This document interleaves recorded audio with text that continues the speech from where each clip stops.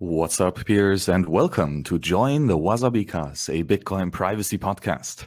Today, it's my pleasure to sit down with the one and only Aviv Milner, who's been tinkering on some awesome privacy projects in the space, and a general great economist, philosopher, mathematician, all around the board. So I'm sure it's going to be a lovely conversation about all things in the Bitcoin privacy realm. As always, catch this episode on a podcasting 2.0 enabled wallet, like, for example, Breeze or Podfriend or Podverse, where you can toss us some sats, not just me, but the whole team here working on the edits, that's Saxonet, on the artwork, that's Yegor, and on the show notes, that's Ubuntu. So, Piers, by the way, Aviv also has an amazing podcast, When the Music Stops, and that is, of course, and also podcasting 2.0 enabled. So whenever you're listening, toss him some sats as well. And now, without any further ado, Aviv, how are you? Oh, I am. I'm excited. This is good. This is exciting. I had a large coffee, so I think it's gonna be fun. How are you, Max? Oh, very good. It's always a pleasure talking to you. And I think to start this out with, I'm always curious about like your motivational kind of origins. Like, when and why did you get so fascinated by that cypherpunk philosophy, so that you dedicate a huge part of your life to contributing to it? Yeah. Definitely an interesting, serious place to start. But the motivations for the cypherpunk philosophy came from growing up in the United States with immigrant parents. So my parents came from the Soviet Union, and I grew up in the 90s and early 2000s in the United States. And a big theme that was going around was that freedom is so important, like free speech, freedom. All of the good movies and the good learnings from the Second World War and the Cold War were coming forward, like the fall of communism. And so for me, the big thing was always that fascism was bad, like totalitarianism was bad, and that was the story that was in my mind all the time, was that fascism was bad. Cypherpunk philosophy is very much I feel comes from this element where it's about protecting your fundamental rights to speak freely and behave freely against a fascist government. So I think that's probably the best summary of why I go on this. I mean, there's you can talk a lot more about like why Bitcoin or why this or why that, but I think on the kind of the highest level, that's probably why. Yeah, I tend to agree. We've seen quite some drastic horrors in the 20th century, but of course, with this also started with a restriction of free speech, right? And then famously book burnings and all these types of things. And of course, cryptography played a massive role in the war efforts itself, right? And then ultimately ending the war also.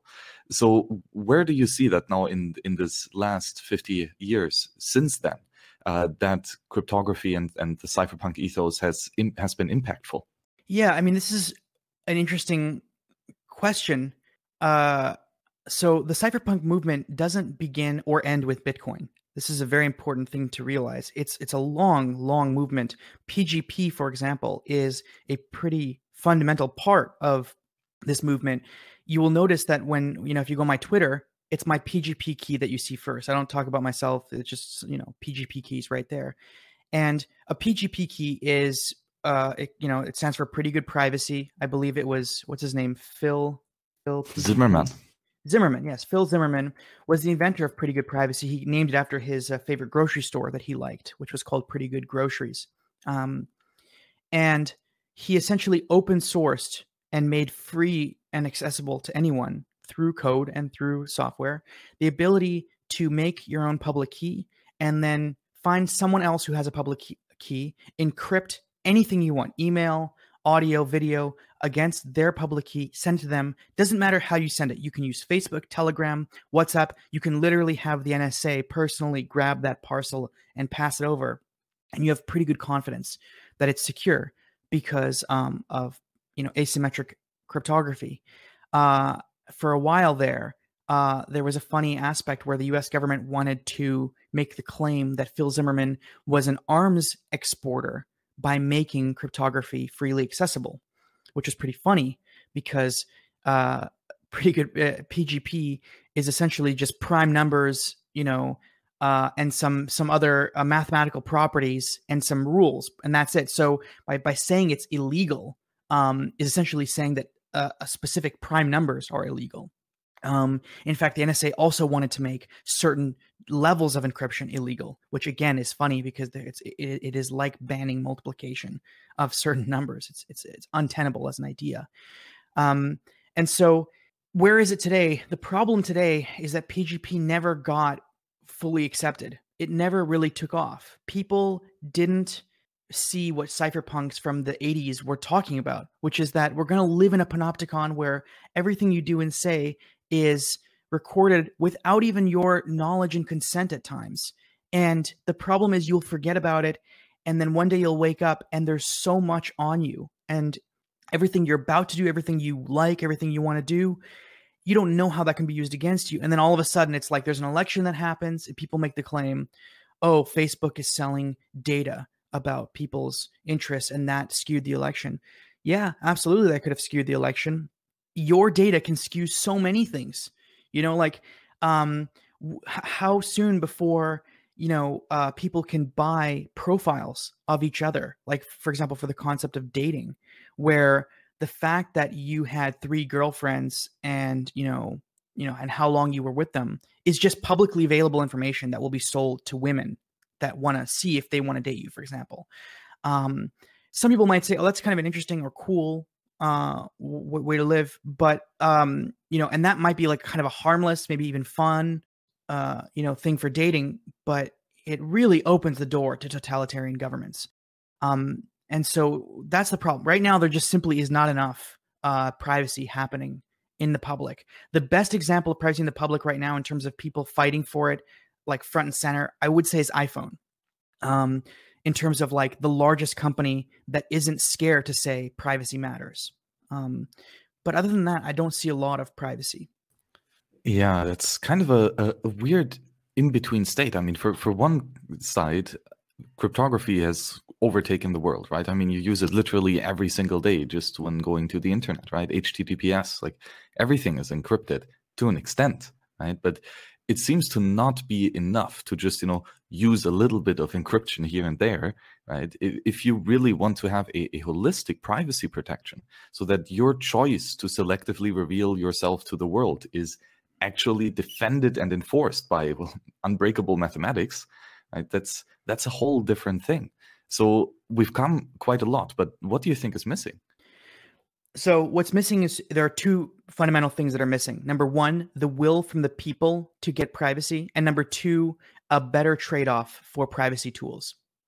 Let's talk about the first, a will from the people. The problem right now is that if you give a person 2 options, behind door A is actually quite good privacy, provable. The experts will tell you it's good privacy. But the user experience is it's okay. It's fine.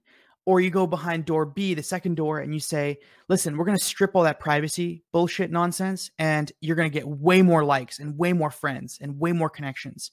And there's way more going on over here. People just choose the second door every time.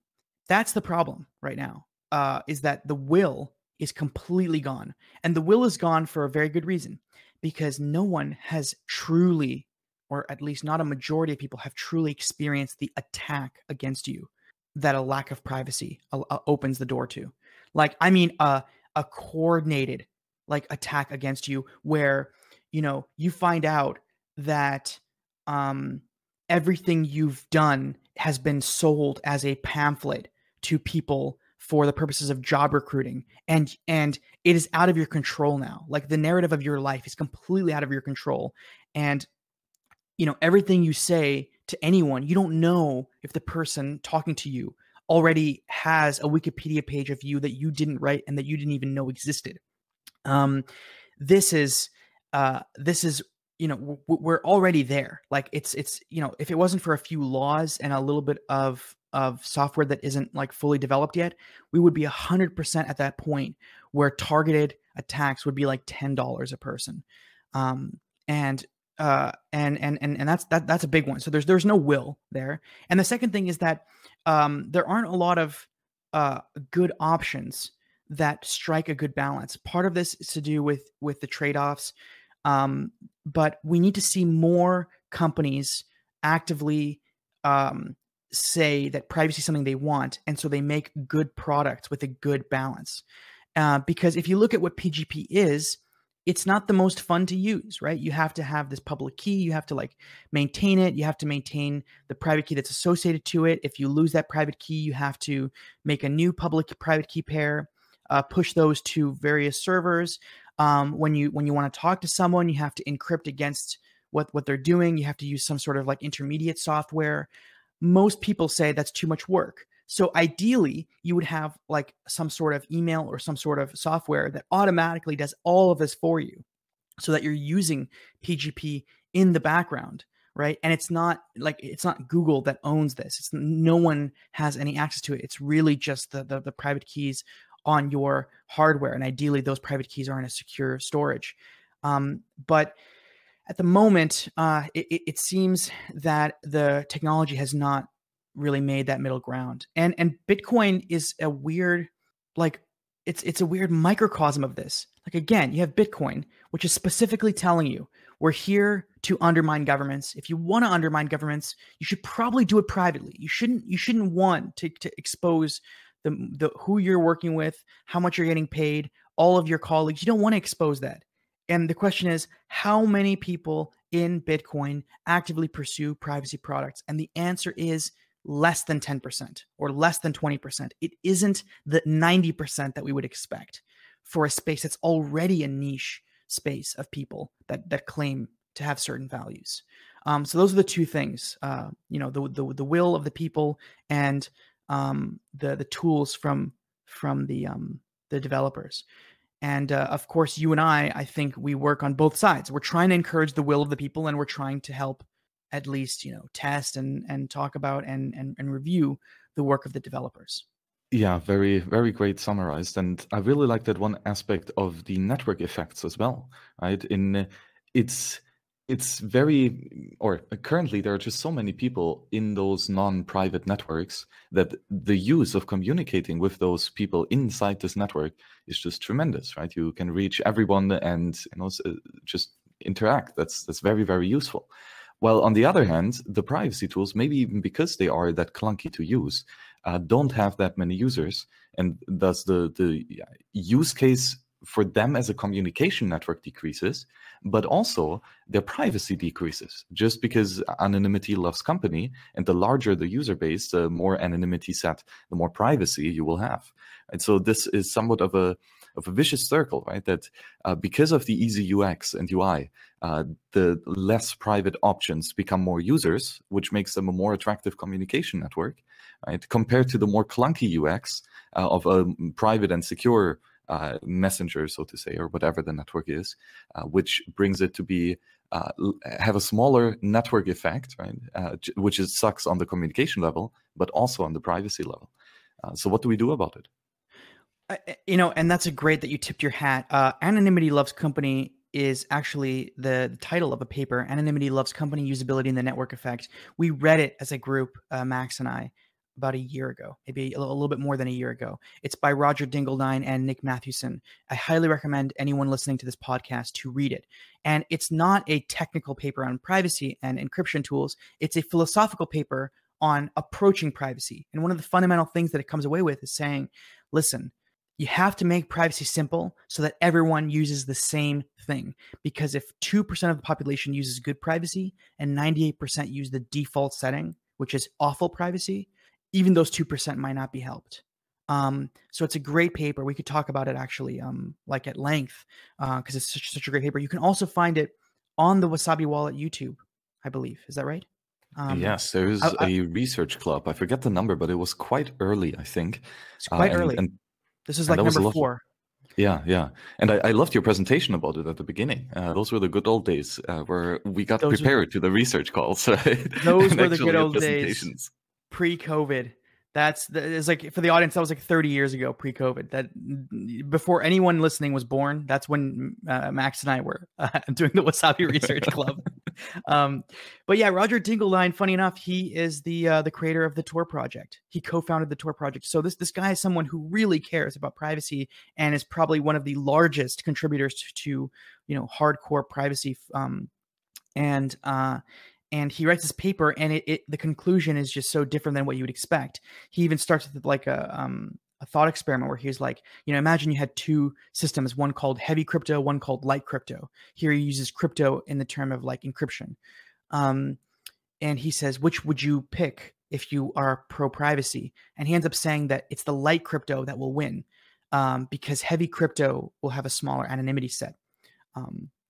And so he talks about the minutia there and about how to make decisions.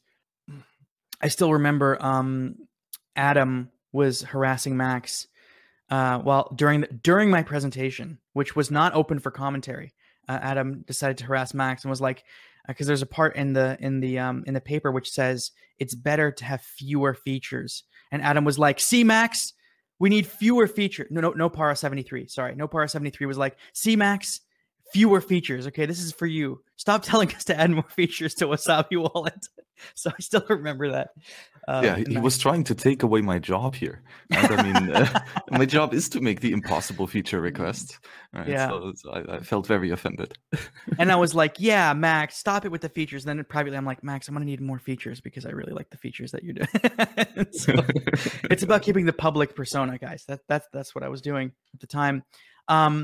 But yeah, so the question you asked before I sort of went back to this paper is like, what do we do about it? I think was that the question. Yeah, I think that's the anonymity loss company paper. I think also has this part in there that in this trade-off decision matrix in terms of privacy, right, where we also have usability and all these different parameters, key lengths, encryption algorithms, and all of this. Someone has to make the decision of which technology to use. The question is, who is it going to be, right? The protocol architects, they might design a perfectly private system, right? But then maybe on the implementation level, right, you can leave some of that decision-making power to the developers actually making that implementation, right? Or then ultimately you could let the end user take the final decision of whether or not to be private or where to fall in this trade-off matrix. And I would argue that maybe as the higher up we go, right, the earlier privacy is chosen by default, the better. Yeah, I can imagine some also more complicated methods where you have like 20% of users are power users that select custom settings, and the 80% are the default is the majority setting, right? And so the 20% are essentially voting. Like if the 20% say, look, this level of key length is so large, it's too slow for us. So the majority of them are using like a mid-sized key length or whatever.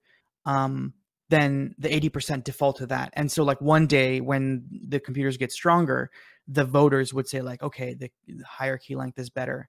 And then the 80% just automatically switch. It's possible. There's different trade-offs for sure. It's a complicated question of who picks and yeah. And we're not talking about encryption. We're talking about anonymity in an anonymity network. And for the users to understand what that means, an anonymity network is when you have multiple participants and they're all trying to be anonymous with their behavior. This is kind of like, well, it is UTXOs because, again, UTXOs are public. That is Bitcoin's associated to addresses, right? UTXOs are public, but you're trying to hide in public. It's about trying to be inconspicuous at a mall, right? That's what anonymity networks are.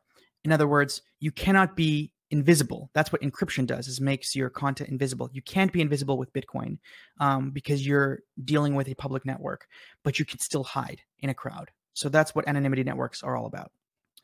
Exactly. And that's so inherent to Bitcoin, right? Because in the very early days, right, 1983, we developed Xiaomi and eCash, right? Perfectly private payment system, right? Perfect anonymity, right? With the anonymity set size of all users, right? With every single transaction. Beautiful, beautiful. But why did it fail? Because you could not verify what was going on and how many tokens were in existence out there, right? And it took cryptographers and scientists 30 years, basically, to figure out the problem that is Bitcoin, right, to sacrifice complete anonymity, right, in favor of a public network of tokens, so to say, that can be looked at, that can be verified according to the set of rules of the full node. Right? And that solves the trust issue in creating that digital scarcity and avoiding double spends. But of course, it needed to add then a lot of friction in terms of perfect anonymity, right? That simply does not exist in Bitcoin at that conceptual layer. Yeah. So Xiaomi and eCash, again, I'm not sure how much the listeners know. I'm guessing people have heard at least of David Chaum, because, well, for starters, Xiaomi and CoinJoin is the CoinJoin protocol. The Xiaomi and eCash comes from the blind signing of the central bank. So this bank would have all these participants, and they would send each other money, and the participants would be able to send each other money without even the bank being aware of of how much money is being sent to whom and all of that. And the user can prove with I believe it was like zero knowledge proofs that the amount that they were sending does not exceed the amount they have. So like a range proof. I never fully studied Xiaomi and eCash. I know this kind of as sort of in a high level. But of course, it required that you trust this central bank and that someone build this central bank and that the US government doesn't destroy this central bank. And of course, if anyone is familiar with later in the story of the pursuit of digital money, Liberty Gold was one of these solutions that was presented.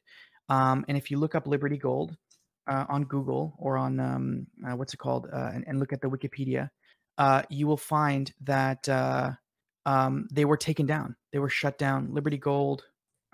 Shut down. Liberty Reserve. Yes, excuse me. Liberty Reserve was a Costa Rica-based centralized digital currency service that billed itself as the oldest, safest, and most popular payment processor, serving millions around the world. They were entirely shut down in 2013.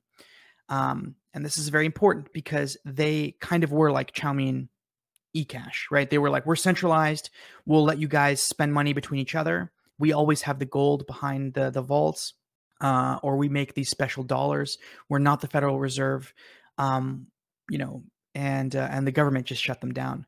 And that's the problem. So what Bitcoin did was said, what Satoshi solved was, okay, at least we can solve digital money being available without the need of trusting third-party institutions. Highly recommend reading the Bitcoin white paper. Just the first page is only 7 pages long or whatever it is, like 9 pages long, very short. The first page, Satoshi perfectly outlines. He's like, we can do this and this and this and this, but we still have a problem. We have to trust third parties, and third parties are they have problems. He wrote this in 2008. That was before Liberty Reserve got shut down, but he knew that's what would happen because it's common sense. The U.S. government is not going to freely allow for competition. And this has been, that classical battle in these last years of cypherpunk movement, right? That trusted third parties are security holes, right? And you see that in many areas. You saw that even with encryption, right? With trusted key setups and things that are not as favorable as complete trustless solutions, right? And this goes further in Bitcoin, as we see here, that multiple people, when consolidating your money into someone else's hands, that's not a good idea. Everyone remembers Mt. Gox, hopefully. Yeah. But it might also extend to centralized models of communication, and I think this is one of very interesting points to go down to. How would it be possible to censor the communication of a quote-unquote trusted third party in terms of communication coordination? I mean, absolutely. Again, so the trade-off so my favorite expression that I learned from studying cryptocurrency. So I would say in the last 5 years or so, that was where I sort of built this saying is, there are no solutions, only trade-offs. It's very important to admit this. If you ever hear someone that tells you they have all the answers and no downside, it's typically a scam. And I don't want to say Ethereum by name, but anyways, it's typically a scam. Uh, it's anyways, the situation with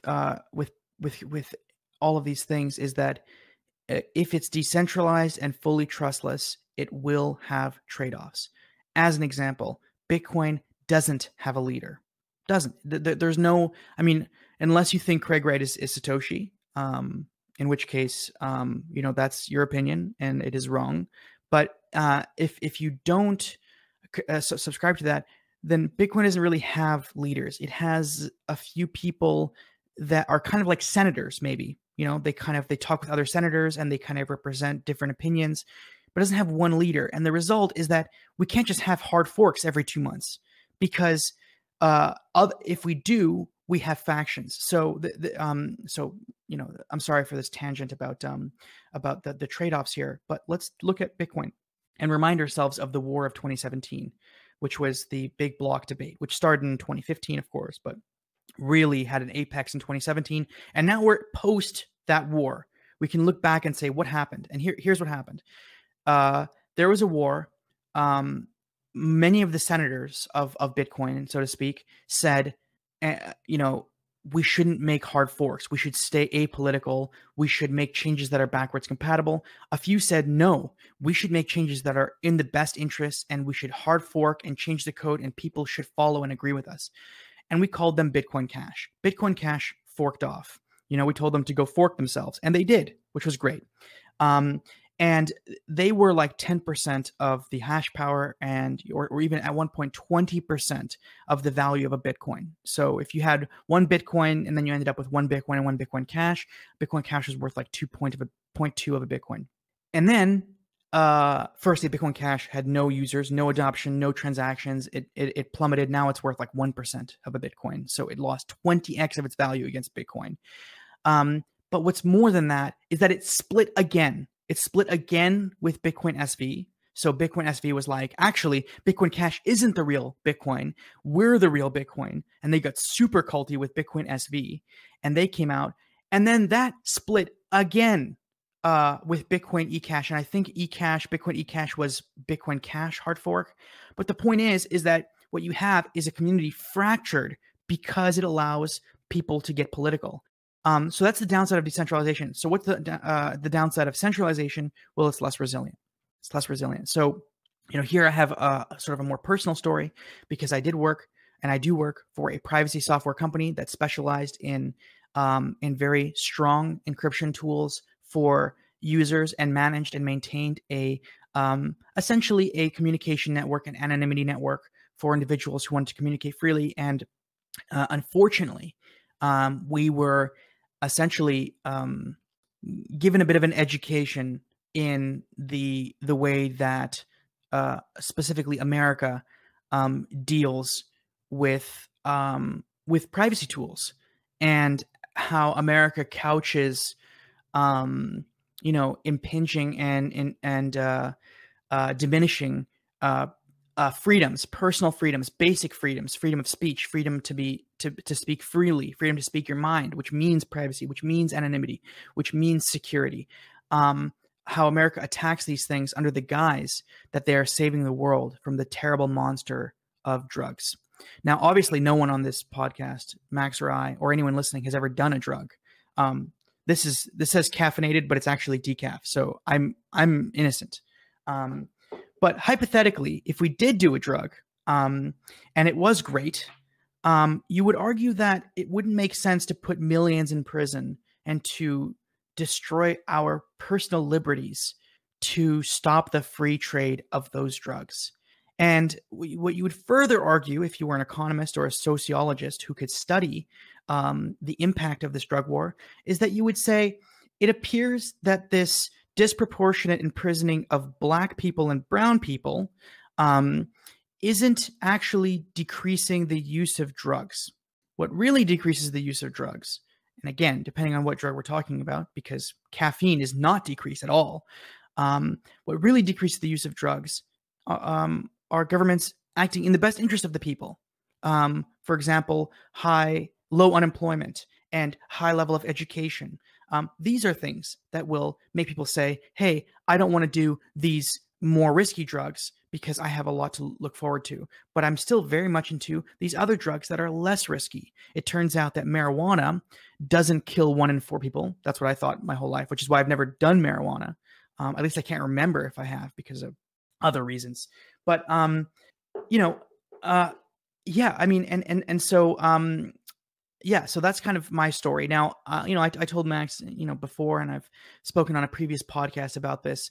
The reason why I'm not going to talk too much in detail about the personal story is just because it may actually hurt my company, as it defends itself against the United States government. Not because I'm ashamed or trying to lie or trying to deceive. Not at all. It's just that I worry that in talking on a wonderful podcast like this about personal liberties and basic human rights, this will be used against me to hurt people's ability to access basic human rights.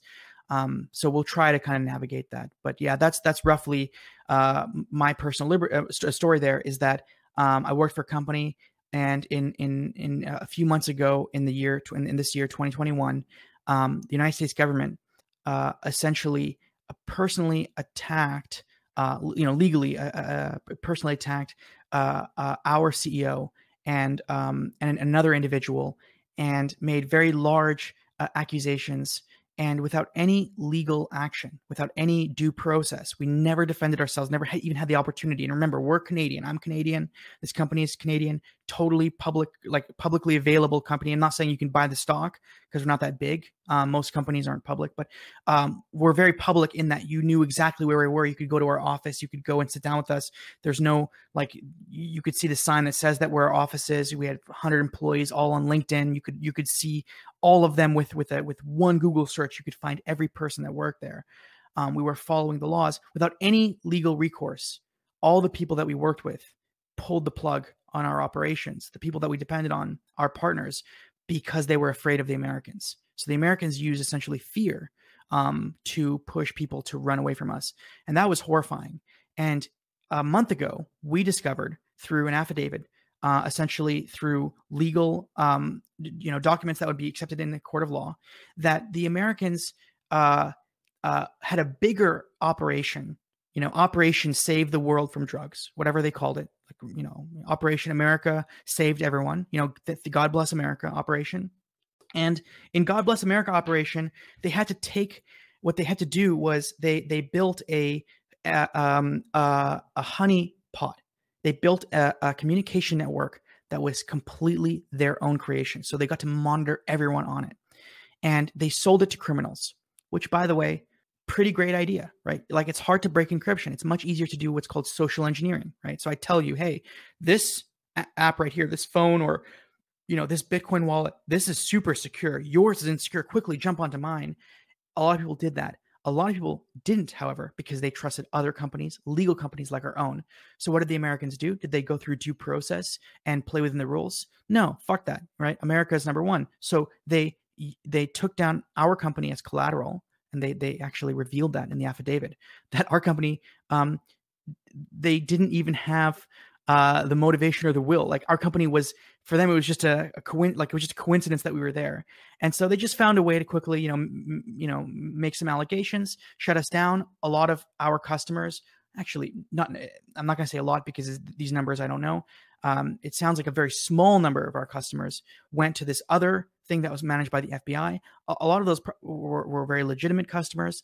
And then the FBI went and arrested like 1,000 people, of which most of them weren't from our platform. Of course, they couldn't have been, because our platform was like, something like 100,000 individuals, and they arrested 1,000. So the proportion, the numbers just don't add up.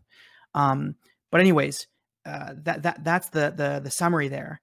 That when America fights in these wars, there are no rules. And that's a little bit scary, because the concept that there are no rules and that the war is more important than the rights, like we should give up our rights to win this war, is very scary. It's also very scary that the word war is appropriate here for drugs. A war on drugs is a very dangerous sentence. It might not be clear to everyone why that's a dangerous sentence, but when you say war, the expression "all is fair in love and war." That means something, right? Like, it means like, everything's on the table. When there's war, spying on your own citizen, murdering a young child, right? Invading a country, like embargoes, like things that cost lives, that's all on the table because it's war. And the question we should ask ourselves is, when is this appropriate? And is it really appropriate for drugs? Is it really appropriate to do that for drugs? I would argue it is not. Especially when we get things so wrong. I think a great example is marijuana.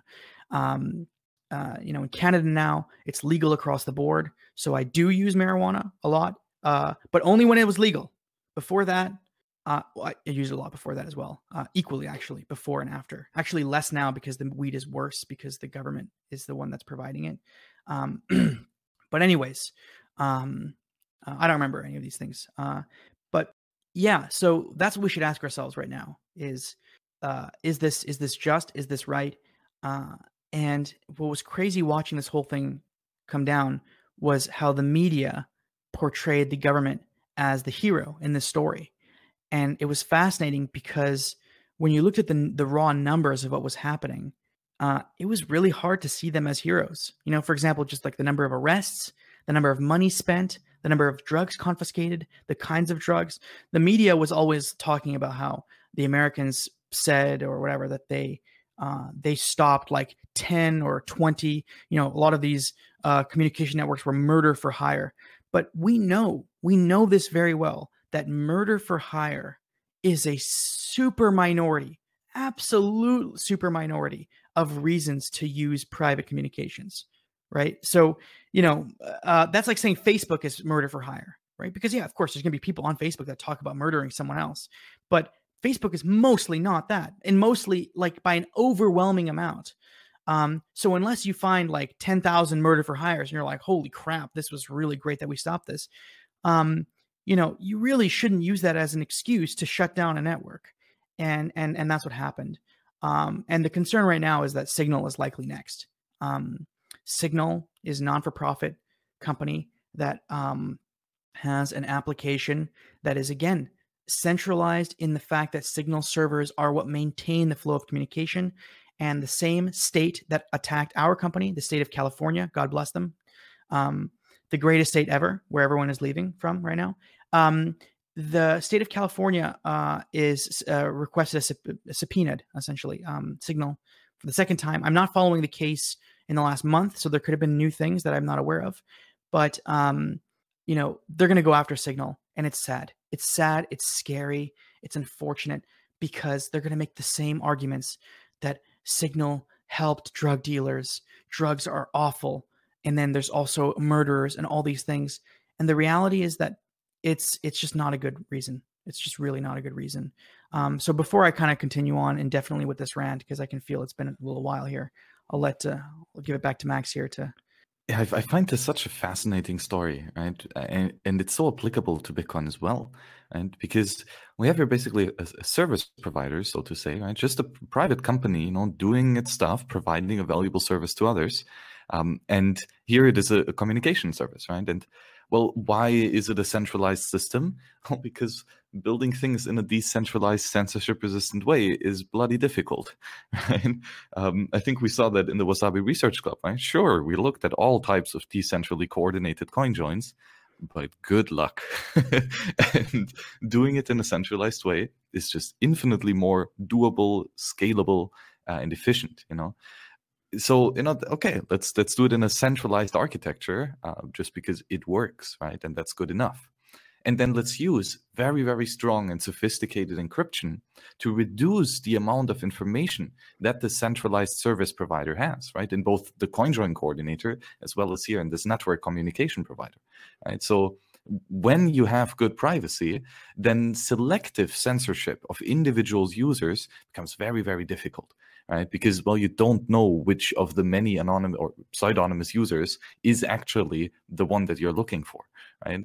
However, mass and global censorship is very much possible, right? You just have to shut down the entire network, right? The entire CoinJoin coordinator, and then he's not going to provide service to anyone, right?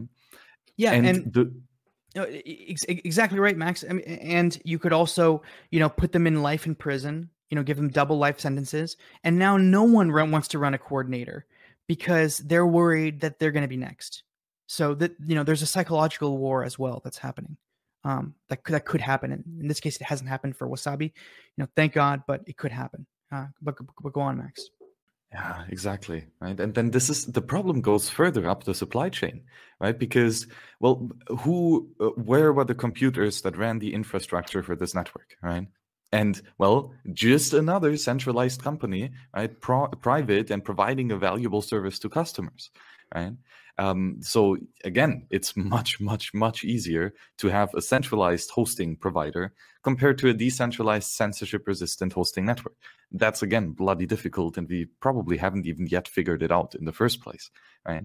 But then again, if you have a centralized service provider that runs the computers for your centralized service provider, then again, that is the other kind of choke point, right? And it can be as easy as just, cutting off your domain. Because, well, everyone's at GoDaddy these days, right? And you just cancel that one number in the GoDaddy database, right? That's all of a sudden very easy to do, especially when that system is not built with privacy in mind, right? Because if it's not a private system, then targeted censorship is trivial, right? You just go in, Google the project by name, and click the delete button. That's basically it. Yeah, absolutely. I mean, one of the psychological attacks against our company was that our Canadian servers and all of our Canadian staff in our company were all completely fine while this nonsense was going down.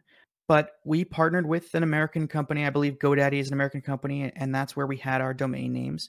And so the Americans seized these domain names, and you would go and check the domain name, and you would see that it had a wonderful logo of the FBI and all the other special task forces that were, jointly commissioned to take down the nefarious message application. And of course, a lot of people at the company are not, they're not cypherpunks. I as much as I would love for that to be the case, but a lot of the people that work alongside of me are, they're JavaScript developers, they're Android developers, iOS developers, they're marketing people, which means they like to write blogs, right? They're human resource department. Like, there are a lot of these people, and how would you feel if you worked for Starbucks, you woke up the next day, or you worked for whatever, Walmart, in the corporate head office, and then you wake up and then all your things say that they were seized. You can't sleep at night. And so of course none of the staff slept for a while, for probably a week. People were unable to think about anything because the threat was so real. We honestly believed we were all going to go to prison. And it's funny now in hindsight, knowing that the Americans didn't even care. It was like they're like, we're not going to pursue it. And that's the truth, because they haven't even pursued any legal action since then. So they've made allegations. Typically at this point, this many months into it, you'd expect them to file some sort of extradition paperwork, or pursue the charges further, but they're not interested. Of course they're not, because it's just collateral, right? You're just the Syrian children of this story, right? Next time it'll be some other company. Signal will be the next version of the Syrian children in the story, right? They're just there for blood, for the proxy war, right? Because we're not, we're doing it for the greater good. Yeah, that's so true. And it's on multiple levels. And one of the other things that I find actually quite scary is that the FBI created this kind of fake clone of the product of this networking app, right? That looked exactly the same and just didn't have zero of these encryption mechanisms, and just sent everything in plain text to the FBI servers. And we've seen, some phishing attacks of the scale on software levels before, right? That there are just fake graphical user interfaces that look the same, right, but have completely different magic going on under the hood. But to see this at this scale, and that real is scary. Yeah, in the case, what we are talking about is the FBI fake app was called Anom. CoffeeZilla is on YouTube. You can go and find a video about this story. I'm not going to mention the name of my application, like the company I work for, not again because I'm worried or I'm scared. You can actually quite easily find this yourself if you go on. If you go online, you're going to have no problem finding this story because there aren't 10 stories like this.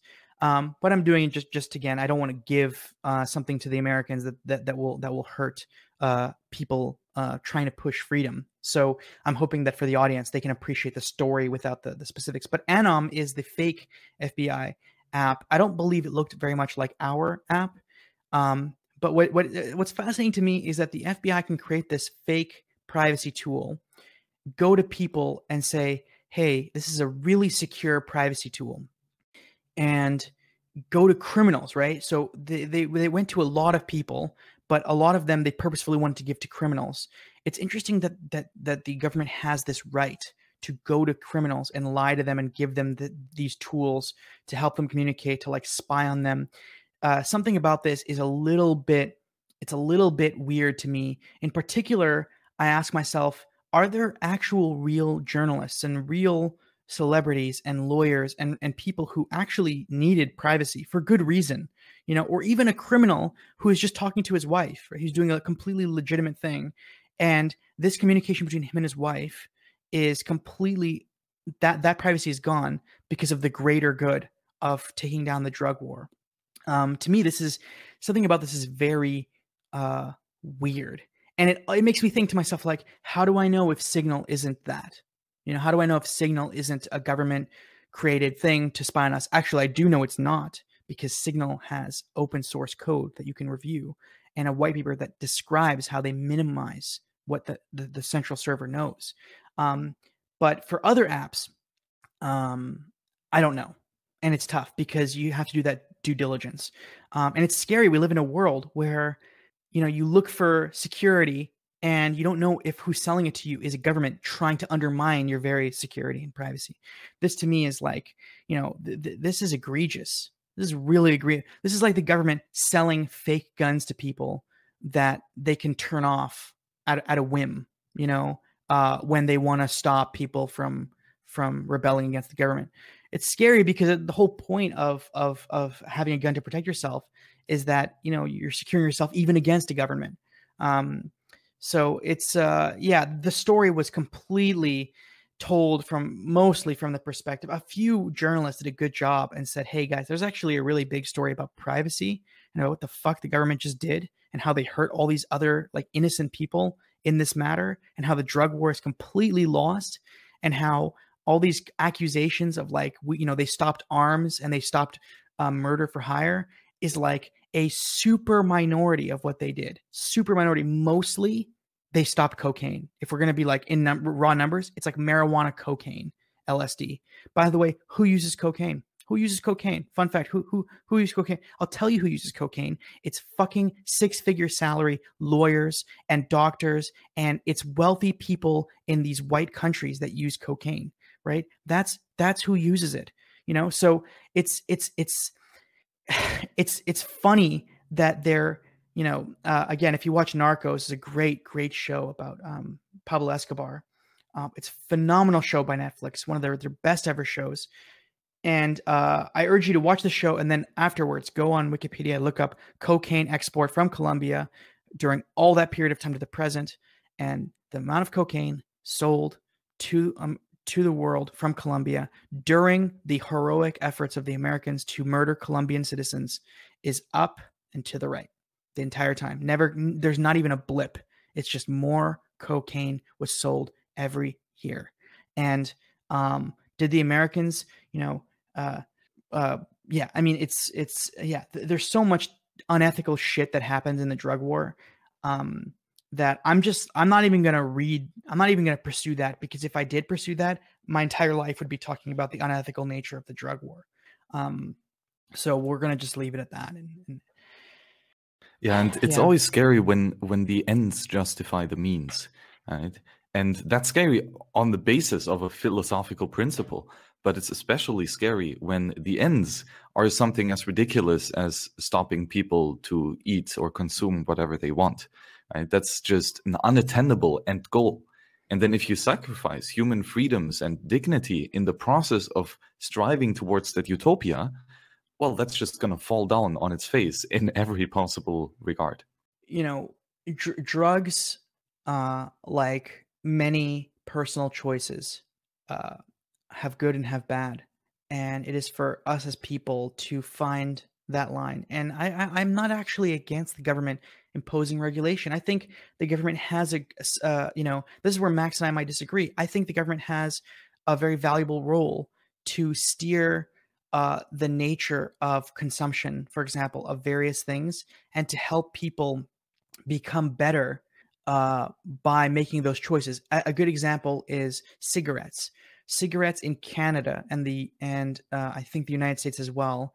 The consumption of cigarettes has gone down drastically, and a big part of it was because of education efforts, where people were just told, "Listen, all the science is in. You just die of cancer. Like when you're like 45, you die of lung cancer, and the numbers are so radical. And not just that, if you don't die of lung cancer, you're going to have breathing problems your whole life.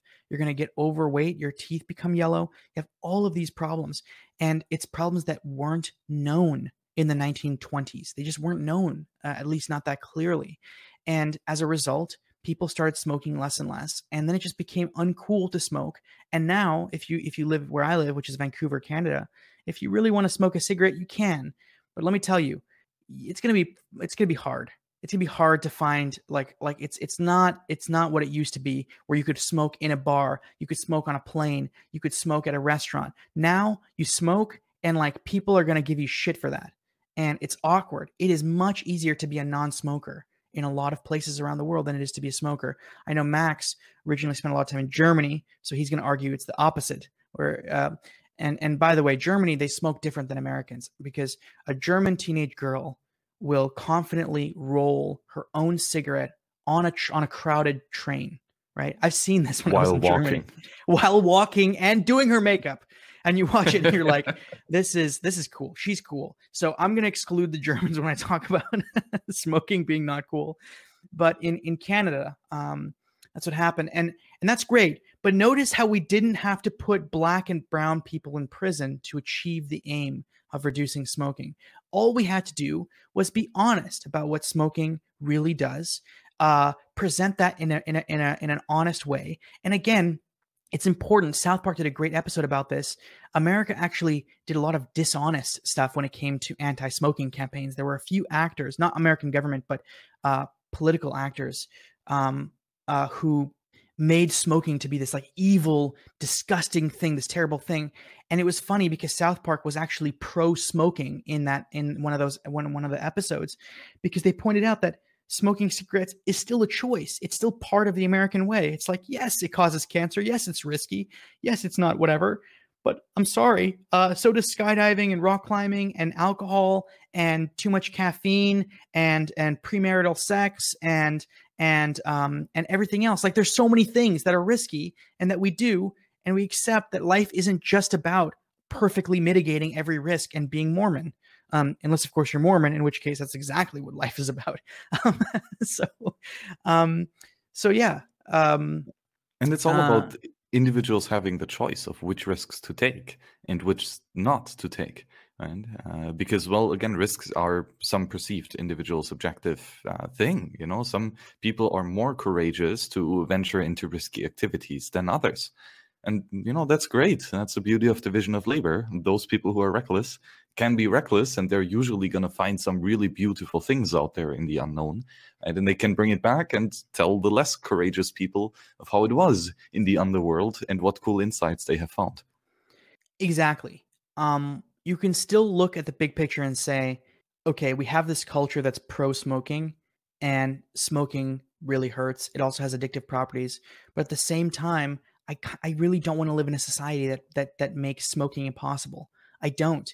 And I also don't want to say the bullshit line that people say, which is that smoking is only bad. It's not only bad. I'm sorry, now I'm going to come off as a cigarette commercial, but I've had quite a few cigarettes in my day. I vowed to put that to rest. Again, it's not that I regret every cigarette that I've smoked. I've had like the sensation of smoking a cigarette after some sort of incredible experience, and like wearing a leather jacket and you had an amazing conversation. I don't know if I would give that up. Like, I think that makes my life more interesting and colorful, right? I'm choosing now not to smoke anymore just because of finding a balance. Maybe I should choose also in my life not to drink any more of this fucking caffeine that ruins my sleep and that causes me to be irritable and anxious all the time. I'm finding that balance for myself, but this idea that it's only bad is also extremely dishonest. And this is what I hate the most about the drug war, which is this dishonesty that cocaine is only bad. Really? Is that the case? Cocaine is only bad? No one's ever had a good time on cocaine or marijuana or LSD or mushrooms or, any of these, like, it's only bad. It's kind of strange, because when you say those lies, they become obviously lies to people who've tried those things and then been responsible with them. Famously, Carl Hart, I believe is his name. He's the gentleman who works for, he was at one point the head of research for drug use in America, American psychologist, and he's Department of Psychology at Columbia, and he is professor. Hart is known for his research in drug abuse and drug addiction. Hart is one of the first tenured African American professors of science at Columbia University, and he later worked for several like public departments with oversight. And he explicitly said that he used heroin recreationally several times. And people look at that and they're like, holy crap, this guy is insane. What does he mean, heroin recreationally? And that's exactly what he meant. He meant in 2021, Hart published Drug Use for Grown-Ups, Chasing Liberty in the Land of Fear. What a great title for a book on drugs. Actually, now I want to read it. Drug Use for Grown-Ups, Chasing Liberty in the Land of Fear. Wow. Okay, I got to buy that now. This podcast just became a sponsorship for this for this, but we didn't know. But this is unplanned, or maybe it was planned. Who knows? In the book's prologue, he acknowledges that he personally uses heroin for recreational purposes. And again, there's never a mention by the government or the media that there is such a thing as responsible use of things. There is such a thing as a responsible use of caffeine. I'm not an example of that. But you will meet people who are an example of responsible use of caffeine. And just because you look at me and say, let's ban caffeine, I wouldn't disagree with you. I think I'm a good example of why we should ban caffeine. Don't undermine the liberty of those who know how to use caffeine well. And don't undermine my ability to find where that is, that healthy middle ground of using caffeine well. Man, I like to talk. Well, that's why we're doing the podcast. And yeah. I'm curious with our previous conversations about trusted third parties and security holes, right? And how this now ties in with having a trusted third party to tell you what and what not to put into your body. I think there's one more way that we could get this back into the blockchain space, which is phenomenal, right? With the current trusted third party that you see as this massive systematic threat. Sorry, trusted third party that I see. What's the hint there? Are you talking about Tether here? Yes. Okay. Sorry, I need more caffeine. Drugs will solve my problems. So, but it's fine. It's from Starbucks. It's legal. Yeah. So trusted third parties. Absolutely. If we take a look at the cryptocurrency space and the Bitcoin space, again, we see these areas where trade-offs had to be made. One of the trade-offs is that Bitcoin isn't stable compared to something like the US dollar. And an important thing to realize there is that, with the US dollar, whatever bad things you can say about it, one thing you can't say that's bad about it is that it is predictable. In about a year, I know roughly what I can spend and all of that. And with Bitcoin, there's a lot more volatility there because there is a speculative aspect to it, and it's in its early days. And the hype in the media goes up and down in a non predictable, organic way. It's very large spikes and then huge lulls. So we need dollars in the system if we want to trade against Bitcoin. And the problem here is that if you use real dollars, you have to fall within the regulatory framework. which is fine. But this is where you have like a Canadian exchange that can only allow Canadians, and an American exchange that can only allow Americans. And there's all this KYC and AML. And so here came Tether.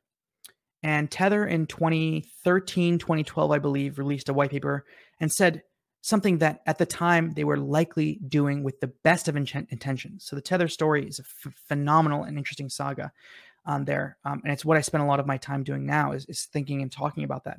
But Tether said, look, we're going to make a token and it'll be a placeholder for the US dollar so that all the people of the cryptocurrency ecosystem can still get access to the US dollar as though it were like a Bitcoin, because a Bitcoin is free to all people. If you have the internet, you can have a Bitcoin, right? You just call someone or talk to someone online that has Bitcoin, buy it from them, do something from them, work for them, you get the Bitcoin, it's yours. No one can stop that from you.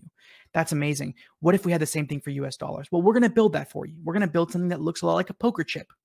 So you're going to go on to us, you're going to give us some real dollars, and we're going to make this token, this US dollar token. And this US dollar token you can send on the Bitcoin blockchain, right? I know that people from the Ethereum camp tell you that Bitcoin can't have smart contracts or anything else, but that's not true.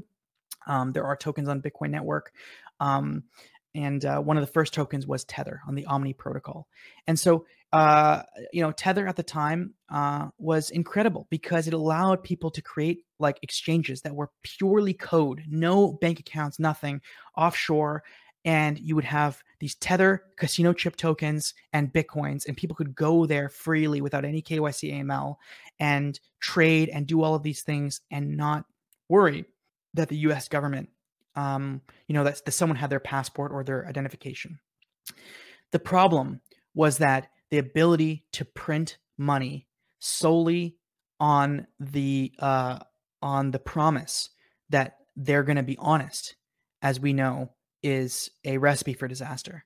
It's a huge recipe for disaster. And if we look at what happened with Tether, where we are now is a very unfortunate and very scary place. So a story this sounded good and started off well. Here's where we are now. Tether is the number 3 cryptocurrency by market capitalization with a total of 62.5 billion units, which means the Tether company, if you remember from the inception of Tether, alleges at least one point that they should have 62.5 billion US dollars in reserves. Turns out they don't have that money.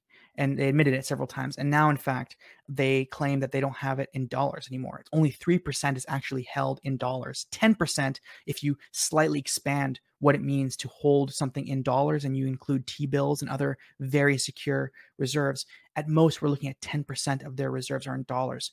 There has not been a verified quality audit from Tether, the company, for years, if not, I'm not sure if it ever came out, but I know for a fact hasn't been for a while. They printed something like $40 billion in 2021. 40 billion. They're responsible for 60 to 80% of trading in the cryptocurrency ecosystem, and almost every offshore unregulated exchange depends entirely on the fact that this coin will remain stable and that what is happening isn't a gigantic fraud. And unfortunately, and this I'm saying this I'm using the word unfortunately as literally as I can. This is incredibly sad. Unfortunately, they are likely a gigantic scam, and it makes sense why, right? The company itself is registered offshore. It is not an American company. It's not a company in any jurisdiction that has clear rules. The company has the New York Attorney General filed a suit against them, which concluded with them being banned from the state of New York, because of what they did in a 2017-2018 period, where they essentially had no backing of the Tether token. And at that time, there was about 1 billion units of Tether. They had no backing of the Tether token for about 9 months period. All of these facts, I highly recommend you guys check out. I'm not going to say my podcast. I think a better thing is Bennett Tomlin and Cass Pianci. Those are two people that really outline what's going on with the Tether situation. And they're both very pro-crypto. They're just anti-Tether. But that's the situation we are right now, where the single Tether token, the single company, which has 13 employees, which is the only record for more money per employee in the history of the world is Bernie Madoff's company. And if you don't know who Bernie Madoff is, he ran one of the largest hedge funds in the world. And from the years of roughly 85 to 2008, he did not own a single stock. So it was a Ponzi scheme.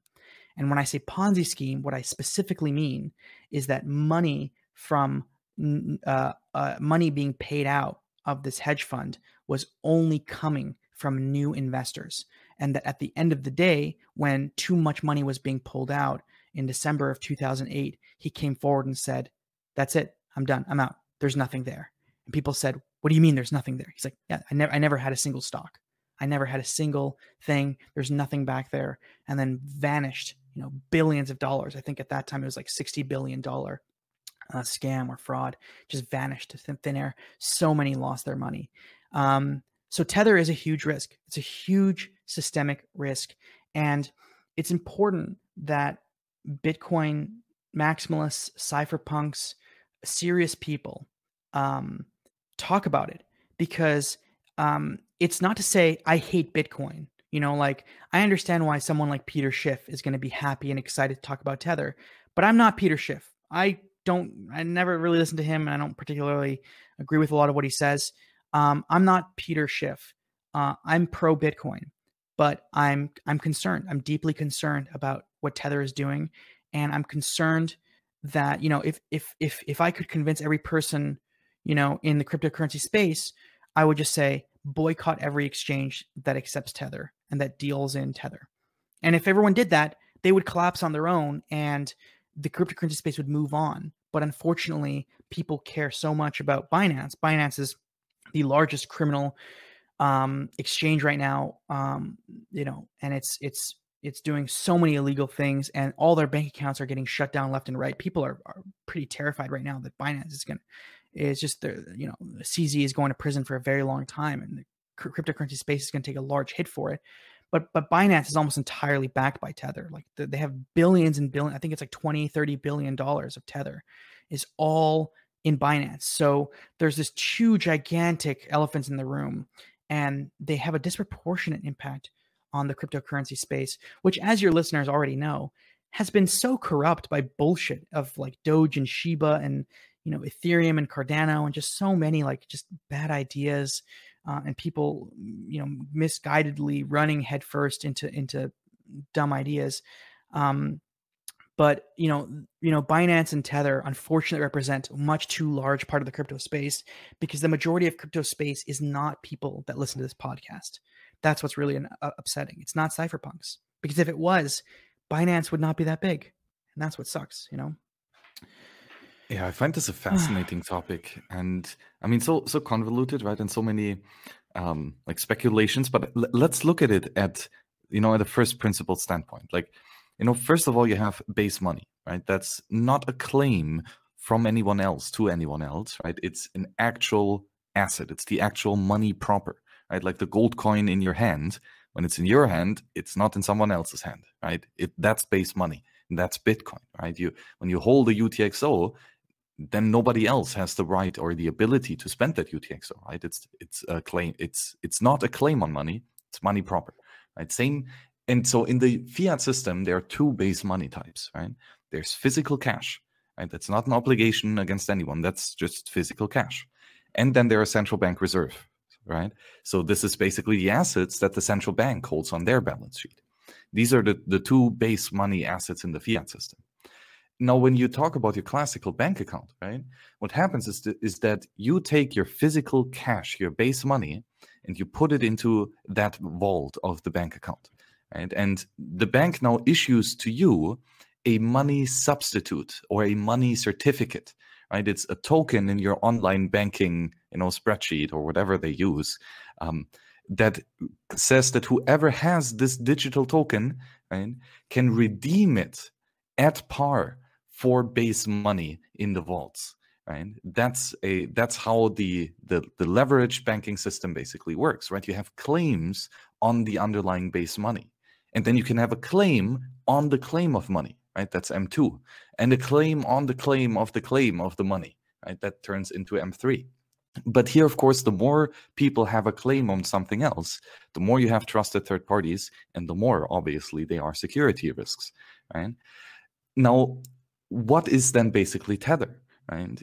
If it would be that you could put in your physical cash into the Tether corporation and in exchange get your Tether token, then that would be a money substitute, right? And if you could redeem that Tether token and receive physical cash, right, then it might even be redeemable at par for that base money, right? But the way that it works in reality, right, is that it's not even base money being backed here, right? It's only a very small percentage of what is in the vaults is actual physical base money. Then other things are high security claims on money already, right, like some government bonds. But then the majority is claims on the money of some corporation in some convoluted debt scheme.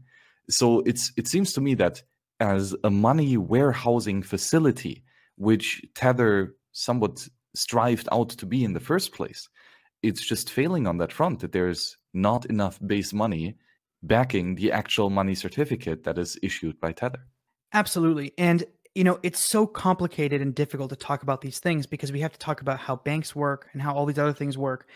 A lot of what you're saying, like with banks, there's this worry of a run on the bank, right? Because a bank gets $1, they lend that dollar out to someone, that person then puts that dollar in a bank, that bank then lends it out, and there's like an unwinding and there's an expansion and an unwinding process where there's like the money according to all of the checking accounts and bank accounts is much larger. It's like M0, M1, M2 money supplies. You guys can look this up. It gets very much larger when banks are dealing in fractional reserve. But what's important to understand with Tether is that Tether is not a bank. Tether is not a bank that follows very strict banking regulations. And to be clear, I'm not saying banks don't commit crimes. Banks commit crimes all the time. Like just look up Wells Fargo crimes, look up HSBC crimes left and right. And I'm not even talking about small crimes. I'm talking about fucking helping the, Mexican drug cartel, like money laundering for the Mexican drug cartel crimes. Totally, all those bankers can go fuck themselves. But they are doing those crimes. But at least they're like front and center and they have those regulations. Tether is akin to a Las Vegas casino. Right? When you go to a Las Vegas casino, you want to know that when you gave that guy $100 and he gave you $100 in chips, he's not going to take the $100 and spend it to like make the casino better and then say like, oh yeah, it's fine. I'm just going to keep giving people chips. And it's fine. As long as people stay in the casino and no one leaves, it'll be fine. Like, no, with casino chips, it is not a bank, which is why there are strict regulations. If you go to, I've been to Las Vegas, mostly for rock climbing, but if you go to a Las Vegas casino, you'll notice that there are so many strict regulations about how casinos run. So many cameras, all these things. Every dollar is accounted for. Otherwise you would constantly hear about casinos imploding on themselves as people exit the casino and there's not enough money to pay out those casino chips. Tether is like a casino, but it's a casino that lives in the least regulated place in the world.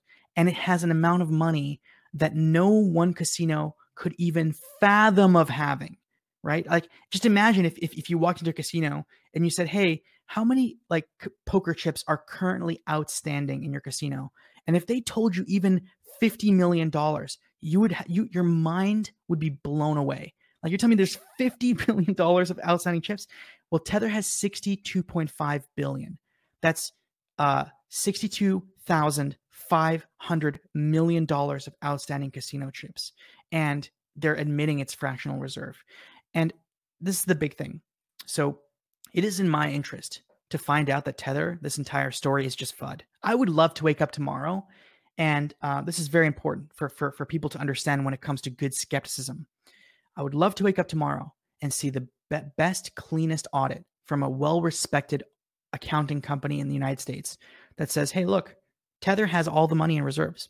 Maybe it's not all in cash. It's in T-bills. It's in commercial paper. It's in all these things, but the commercial paper is solid. The T-bills are from the United States. The precious metals are limited. it's quite safe. Like, we're not going to lie here. It's they more or less have $62.5 billion. I would love to say, guys, crisis averted. There's no problem. Like, there are other problems in crypto, but this massive elephant in the room, totally fine. But that's not what's happening, unfortunately. And all the evidence is in the other direction. And it's so insanely in the other direction that, we're looking at what looks like currently the largest Ponzi scheme or example of fraud in history. The largest, right? We're not in America, not in Canada. I'm saying in the world. It's Hall of Fame level of fraud here. And it affects so much of the cryptocurrency community, not people directly listening to this podcast. Because if you're listening to this podcast, I know you don't have Tether. Obviously, don't reach out to me saying I don't even hold Tether. Obviously, I've never held Tether. Max has never even fucking thought of holding Tether. Obviously that's not the point. But the point is that what happens when Tether is shut down, like Liberty Reserve was shut down, and when 15 of the major offshore exchanges go bust overnight. Binance goes bust overnight, and half the people that I know in Canada that are excited about crypto literally lose everything. Is that an exciting thing for the Bitcoin space to have everyone lose everything? I don't think so. I personally wouldn't lose everything, but I would not be happy about this. And I do worry for my fellow man in this case. And I don't want the reputation of this space to be tarnished and forever remembered as just another Bernie Madoff incident. And that's what's happening right now. And so part of this podcast is this tricky business of talking to Bitcoiners and saying, look, I'm also a Bitcoiner, right? Max and I work together. We were at Breaking Bitcoin 2019 in Amsterdam, which was amazing. But we have to get real about this, and we can't bury our heads in the sand. And we need to think about how we're going to deal with the elephant in the room. How is this different to Mt. Gox? Ooh, great question. Mt. Gox has happened many times. In other words, exchanges go bankrupt, famously in Canada. I don't know what it is, but as polite as people say Canadians are, we've had a lot of scammers in this country in crypto. But Quadriga famously evaporated when the head of Quadriga, Gerald Cotton. There's a wonderful piece on the radio you can follow. It's called A Death in Cryptoland. Check it out. It's a wonderful piece about Gerald Cotton. He allegedly went off to India and died from a very preventable illness that he knew in advance that he had, that he could have easily prepared for. So there's a lot of red flags there. He also went to a country notoriously known for giving death certificates to people who buy them. And Quadriga, vanished. It was a Ponzi scheme in that they took money from Bitcoiners and people who wanted to buy cryptocurrencies, and they showed balances online on the Quadriga online website. And then one day, everything was pulled, and it turns out everyone's balances were faked. And the Bitcoin that was allegedly part of Quadriga was long gone before the exchange went insolvent, which means it was a Ponzi well before it collapsed, just like Bernie Madoff was a Ponzi well before it collapsed. Now, that was big news in Canada, but the reality is it's just one exchange, and there are so many. So what makes Tether different is that Tether is the bread and butter. It's the gasoline. It's the pillar that holds not one exchange, but 50. And we're talking about the largest exchange. What's the largest exchange right now? Well, it's Binance. Binance Smart Chain. I mean, whenever something is called smart, it's stupid. But anyways, the Binance Smart Chain, which is just, CZ is manually signing all the blocks himself, and it's the most centralized garbage with the stupid NFTs on it. Binance is the biggest example. They would just implode immediately if Tether collapsed, and then it just goes like you just go down all the list. You look at the top exchanges, you're going to get 6 out of 10 or like 7 out of 10 of the top 100 exchanges are Tether, mostly Tether-backed exchanges. And if not Tether, the next biggest token, I believe, is the Binance token. Binance USD is third after USDC. And Binance USD has a similar problem in that it's run by Binance, which would also collapse because of Tether.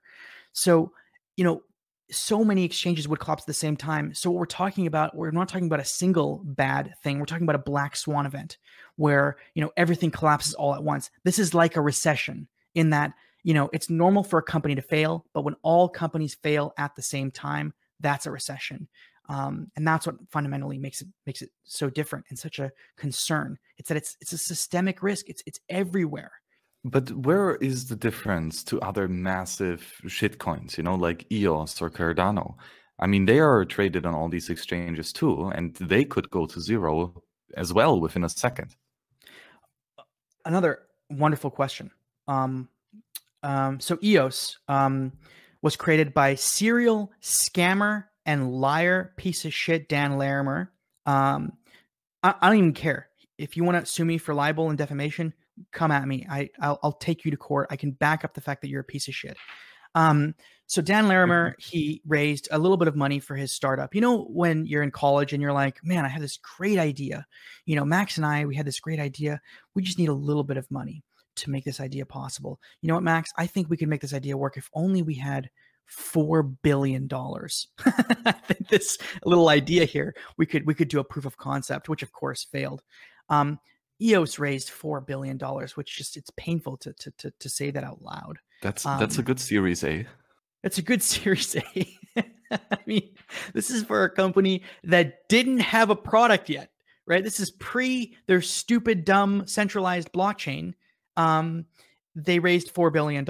And of course, Dan courageously handed over the reins back to the community, and is deciding to go elsewhere after 2 years or 3 years. Dude, you had $4 billion and you're calling it quits after 2 or 3 years? God, I fucking hate that guy with a passion. But yeah, there are a lot of shit coins. The problem is that EOS isn't systemic. For one, there's not a lot happening on EOS. But for another reason, it's not that every exchange is mostly trading things against EOS, right? There are only a few systemic things. The systemic things in this space are as follows. Bitcoin, number one most important thing. It's the purpose, it's the reason, it's the alpha of the space. It's the beginning. Ethereum is quickly getting a small, a sizable second place. The Binance Smart Chain really quickly jumped up there, and Tether. There aren't that many things that are like really systemic, like just everywhere, that have a ton of volume and that have a ton of trading pairs.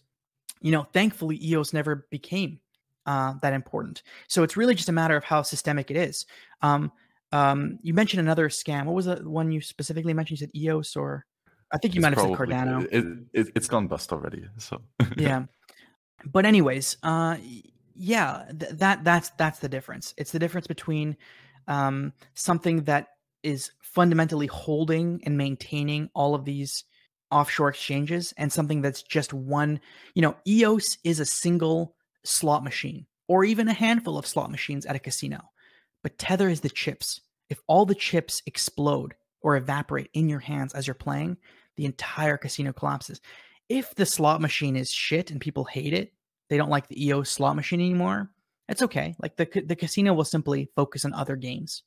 But Tether is so fundamental to everything right now. And what's worse is that people aren't consenting to Tether. That's the big thing people don't talk about. No one is going around saying like, guys, I'm so stoked about Tether technology. I'm really bullish on Tether. No one says that. No one even, but why is it number 3 without any of this like following and this community?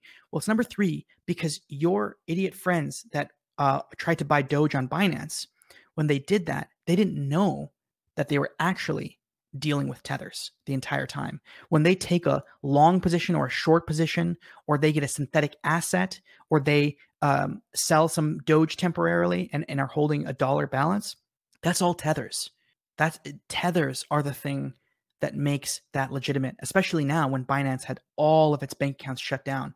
Canada, no more withdrawals to banks. Europe, no more withdrawals. America, it was never illegal for them to work in the United States. So now all they have is Tether. And that's the problem. People aren't even consenting. A lot of these offshore exchanges don't even have the decency to tell you it's Tether. They just say, yeah, it's a US dollar. It's a US dollar. It's fine. It's just US dollars. Sorry. Where are the US dollars? Like, can you send them to my bank account? I mean, we can send you some like tethers. Oh, so they're not US dollars. No, they're not. That's the problem, is that tethers are ubiquitous. Offshore exchanges are the go-to thing. Why? Because a lot of people right now in the cryptocurrency space, maybe not now because it's been 2 months of decline, but a lot of people who entered the cryptocurrency space, as your listeners know, are idiots buying stupid things. Dogecoin is stupid. Let's take a moment to talk about Dogecoin. Jackson Palmer, the creator of Dogecoin, is coming out on Twitter and on podcasts begging people, please don't buy Dogecoin. It is not going to beat Bitcoin. It is not a good idea. You're not going to make money. It is a gigantic meme, shitcoin stock, whatever, Ponzi, right? Please don't do it. And he can't even convince people because idiot Elon Musk, who great guy from the perspective of like stopping climate change, but please stop committing securities fraud and insider trading by pumping Dogecoin. Stop talking about Dogecoin. I mean, don't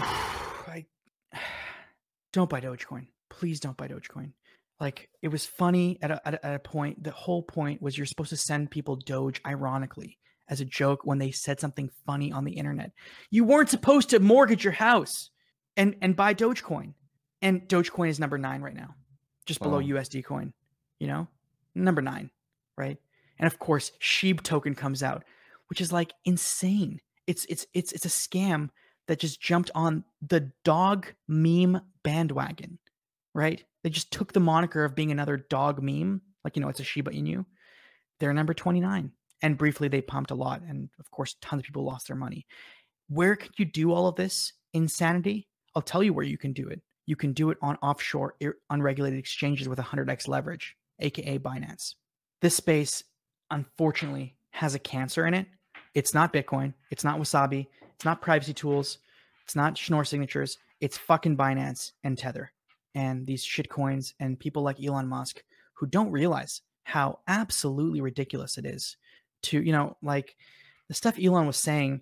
Never have I felt smarter than the wealthiest person in the world than when I saw Elon Musk tweet about how to improve Dogecoin to make it better than Bitcoin. I've never felt so superior.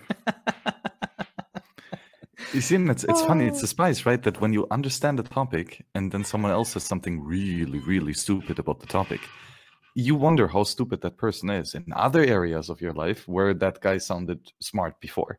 I worry that what happened to Elon Musk is what happened to Trump, which is he figured out that when he says things on Twitter, he gets a lot of attention to the point that he makes news headlines.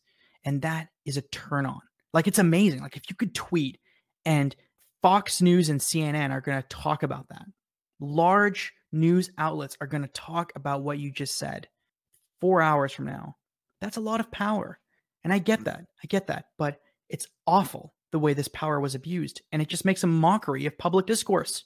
By the way, if this was a comedy podcast, which it could be, but I don't think it particularly is because it's more of educational focused, we would go to the Dogecoin GitHub on the day that Elon Musk recommended his 9-year-old followers, new 9-year-old followers, to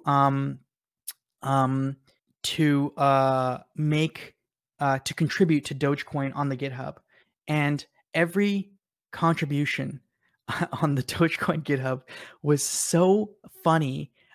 You will laugh because what happened was about 1,000 like merge requests, pull requests, and issues were mentioned.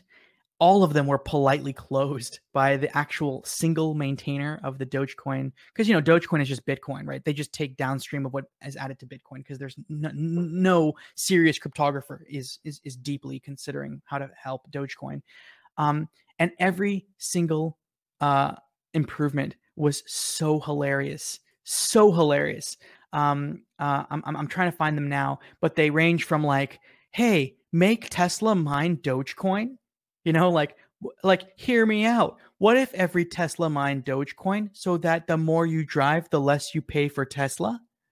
And it was just like it was clearly 10-year-olds who never used GitHub in their life. It was an incredible mockery, very upsetting. Yeah, very, very upsetting. Let's see. Yeah. But is like, I mean, that's just in general a lot of fun, right? And on the internet, you're gonna have a lot of fun. It's just that now on the internet, you can also have unique tokens that are apparently valuable. But is that even a bad thing that people still, just have a bunch of fun? Yeah, it's fun except for the fact that people are actually losing a lot of money. And like, that's the problem, is that Ponzi schemes aren't a great way to have fun. Like, have fun. Like, just go to a casino. Like, honestly, go to a casino. Like, have a drink, play within your means.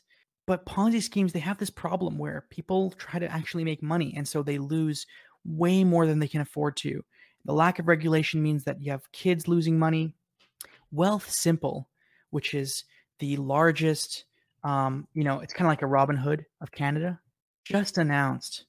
They were always like, oh, we're a get rich slow scheme. We're here to help you invest the right way with low fees. They announced, we're going to help you. Dogecoin is now available. And I can't believe it. This is a company that alleges to be honest and to like help people. When would a person seriously put money in Doge? Again, it's like if you tell me, oh, Aviv, I put $5 in Dogecoin and then I sent it ironically to the Jamaican bobsled team. I'm like, that's hilarious. Great investment. Good job. That was a really well done. Like, you sent $5 in Dogecoin to the Jamaican bobsled team. Like, that's the best meme per dollar I've ever heard. But if you tell me you spent $10,000 so that you could pay for your daughter to go to college when Dogecoin quadruples, I get depressed. That's what happens. I just feel like so bummed out to hear that. And that's what happens. And Wealth Simple, you're complicit in this. You're fucking complicit by adding Dogecoin. You know better than to do that. Any financial advisor would tell you, don't do it. Like, why? Why are you doing this? Why? You have Bitcoin. Fuck it. You have Ethereum. Like, fine. Why add Doge? Because they hear the children are talking about it. It's getting a lot of traction in the memes, and Elon Musk is tweeting about it. And we need to grow the company. So if we add Doge, we're going to get a lot of people in here. Okay. I think this is just, the difference between thinking of this technology as a security stock asset and a monetary network, right? Or as a monetary technology per se. Because if you think that this is just the new iteration of stocks, then sure, listing as many tokens as possible and just earning your money by swapping in between them is a great business model. Right? And ultimately, a stock exchange shouldn't really censor that much about like what type of assets are being traded, just based that he thinks it's a stupid investment. Right? I mean, that's why we have a marketplace, so that individuals can buy and sell freely what they want to. Right? It's just a shame that this technology was set out to solve money, right? And money could not be more different than from a security investment. And kind of that convoluting of the narrative leads to a lot of odd conclusions. That's a great point. So that's the crux of my distaste of crypto right now, is that it is a high yield investment.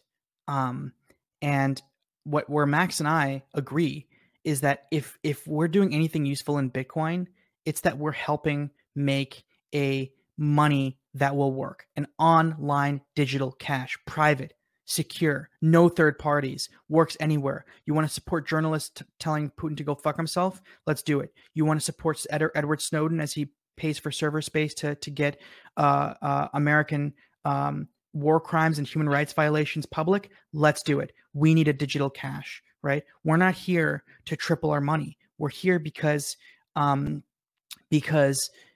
society we need a plan B. And we're building that plan B. And plan A is great until it's not. And then that's when you need plan B.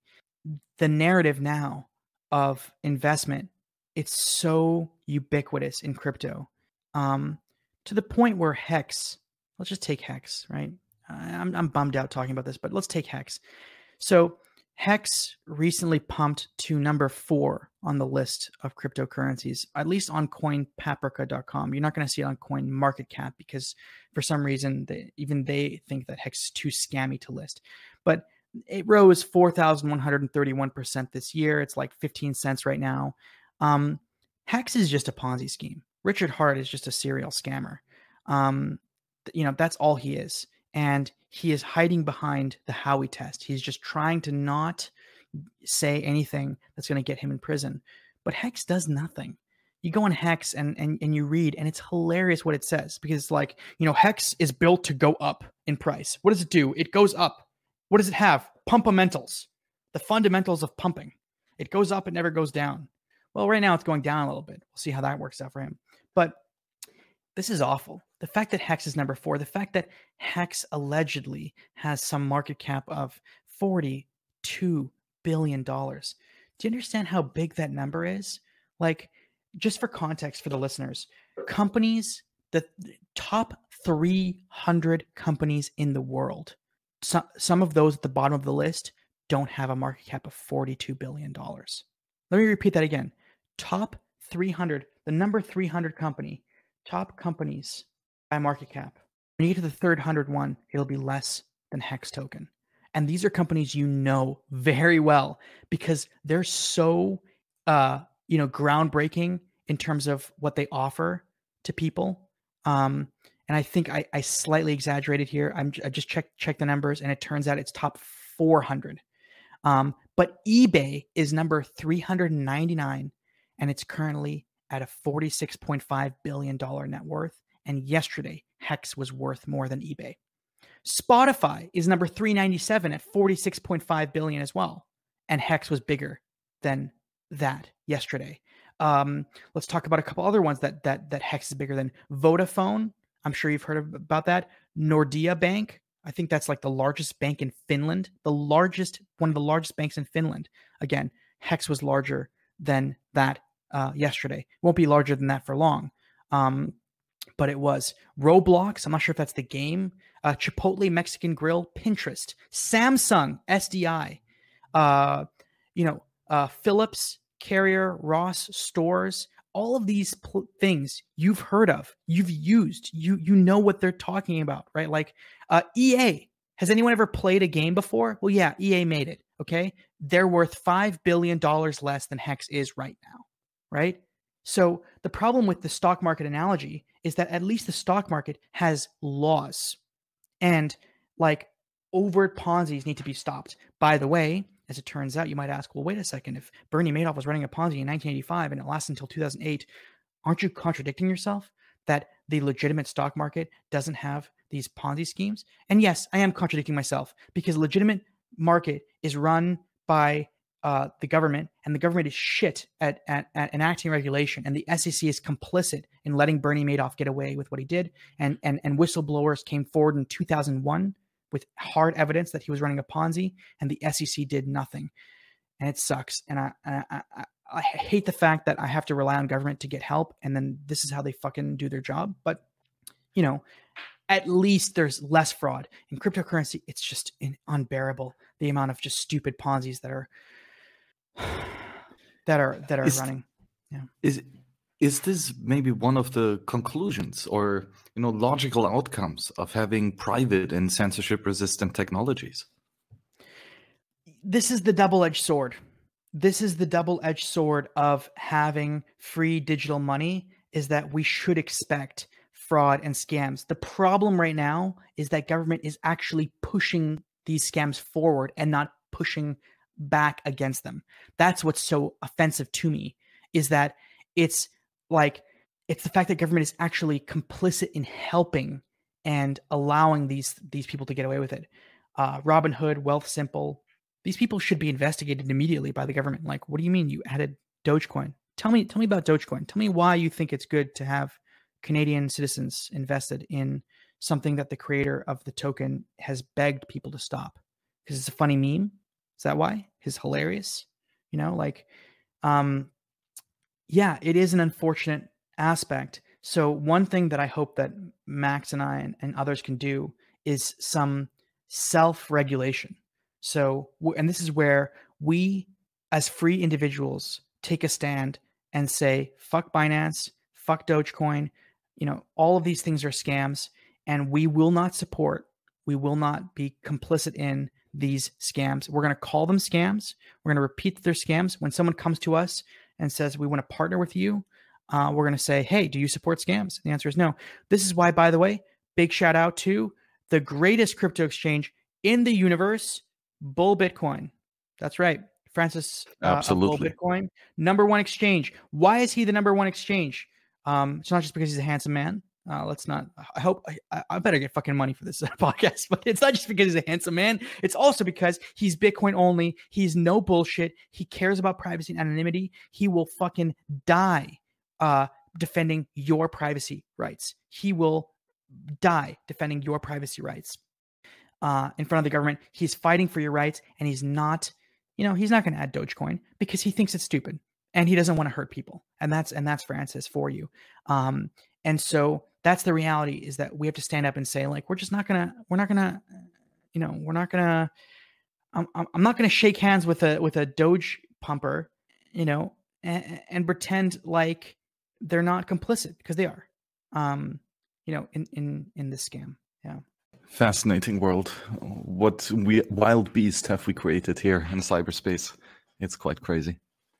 It's definitely unfortunate. I feel like, it's the Max and I think we definitely lived the classic story where it's like, young kids wanted to change the world and built a Frankenstein. And now we're kind of like, ooh, this is not exactly what we envisioned, but we're trying to make it better and still worthwhile. And to be clear, my hope is that once the next Mt. Gox happens, which is the Tether collapse, we're still going to have products, and we're still going to try to improve the money, the last resort money of the future, the plan B of the future, the secure digital cash of the internet. I'm hoping that it won't be so bad as to destroy our ability to work in the space. But yeah, right now we have to confront this. As maximalists, especially as Bitcoin maximalists, we should be repulsed by Tether nonstop, and anyone who cooperates with them. I still think that this is somewhat of a obvious outcome that the fiat system has everywhere, and we just see the malinvestment and overconsumption that hyperinflating fiat causes in this new economy of cyberspace. And we might see it here much more so because it is novel, because of the information asymmetry, right? And all these concepts that make it just a very pumpable asset, right? But I would hope that after we have gotten rid of fiat and after this is hyperinflated and we actually do have a sound economy based on a hard monetary standard, that these types of over investments in casino tokens are hopefully going to be reduced. So I'm still thinking that this is not the flaw of the system that we've built per se, but it's fundamentally a flaw of the fiat hyperinflation, and it just manifests in an extremely volatile market here in that tiny rescue boat, basically. Yes. Just to be clear, when all the people lose the money, and if you put a microphone to me and say, Aviv, who is responsible? I would say every government is responsible for the damage incurred by their own people, because government has a responsibility to teach people about financial literacy. The fact that so many governments fell prey to this bullshit and said dumb things like, oh yeah, here we at the Federal Reserve actually are really, really excited about blockchain. We're going to try to use blockchain for our government. It's total garbage, total bullshit. And it's just another excuse for scammers to raise funds for their dumb projects. But actually, how are CBDCs in context of Tether? Are they going to fix the problem or make it worse? What do you mean by CBDCs? Central bank digital currencies. Yes, central bank digital currencies. Again, the problem with Tether is that we don't have proof of reserves. If a central bank firstly, central banks already have digital currencies. Like, I'm currently using the Canadian dollar through my bank account. I don't use cash that often. So when I e-transfer someone My question to you is, why is a cryptocurrency Canadian dollar better than that? That's what I'm confused about, right? The reason why Bitcoin is a cryptocurrency and on a blockchain is to not have third parties. Once you accept that there are third parties, and that it's government enforced, blockchain seems to it seems like you're going in the opposite direction. Like you're taking on trade-offs you really don't need to take on. So it's silly. Central bank digital currencies are a dumb idea, and they're a dumb idea because they don't help the people or the government. They really don't help the government at all. Like the government wants to spy on its people, but it doesn't want other people to spy on its people. Like it wants total control of its own people. It doesn't want, like the Chinese government isn't going to want to use a public blockchain to make its digital yuan, because that would mean the Americans can very easily spy on the Chinese people. What the Chinese government wants, which is probably what it's doing now, is to use this WeChat Pay, where everyone has a social identity on these platforms, these social media apps, and their bank accounts are tied to it. And the government can subpoena and knock on the doors of every company and collect all the data. And the moment you say something bad about communism, WeChat logged you out, can't log back in. All your money is frozen. All your social media accounts are blocked. No one wants to talk to you because your social credit rating is really, really bad. Social scores is plummeted instantly. We're going to make you disappear. All virtually, but that's what matters, right? So why? Who specifically wants this blockchain to make a central bank digital currency? To me, this is just the government saying, hey, everyone, we don't understand blockchain. So this is our first meeting of the We Don't Understand Blockchain meeting. Let's talk about how Bitcoin is bad, but blockchain is good. Great. Well, I agree with the point that the technical blockchain solution is completely wrong, but for this use case. But per se, I think it's still interesting because you said that you use a digital fiat currency right now, but it's not base money that you're using in digital form, right? You're using a claim on base money in digital form. The only base money here is physical cash, right? So not digital. There is a digital component to the base money, but it's not your bank account. It's the bank account at the central reserve, right? So you're using a digital money M1 or something, right? While what a CBDC encourages would be a digital M0 account at the central bank directly, right? So that Right. I think is the difference. And here again, the benefit would be that there is no longer a company that holds your M0 and gives you out M1 paper substitutes like Tether, right? But instead, you have a digital representation of the actual base monetary asset itself. Very interesting. I see what you're saying there. Very interesting. But I will say, I don't know too much, incredibly much about finance, although I'm learning an insane amount these last few months. But I will say that even if you had so even if you took every dollar bill, like in Canada, we don't have $1 bills. We have $5 bills. So when we go to strip clubs, we have to throw like loonies and toonies, like $1 and $2 coins at strippers. It's a huge human rights problem we have in Canada. We've been dealing with it for years. But we have $5 bills. And let's say you tell me, okay, this $5 bill now is like a token like Bitcoin, right? So you can have a wallet, like a Bitcoin wallet, just like cash. There's no association of your identity, right? When I hold cash, the fact that I have the cash is the fact that I hold the cash. The fact that I gave you the cash, the fact that you have the cash and I gave it to you. It's called a bearer instrument. So you tell me, oh, we're going to make a digital online bearer instrument. Okay, sounds like Bitcoin, very exciting. So Aviv, what are you going to do with this? I would probably tell you that I, along with many people, number one, would not hold a lot of cash. I don't hold a lot of cash. Cash is not a particularly smart thing to hold. It doesn't appreciate, doesn't do any work for you. It slowly depreciates in value. What I hold are stocks and bonds. What I hold are accounts with banks. I would probably take that digital bearer instrument from the central bank and I would still go to my local bank and say, can you take this from me so that I can use your services? You go and loan that out to someone else. I'll make some interest on it. But more importantly, I'm not even going to hold that much cash. I just want to have accounts with you so that I can pay off my credit card, so that I can do e-transfer, so that I can buy stocks and bonds, get a mortgage later, like all of these financial things. It's kind of why people don't use cash that much today. Like It's not because of its physical aspect. The digital aspect is interesting, no doubt, for sure interesting.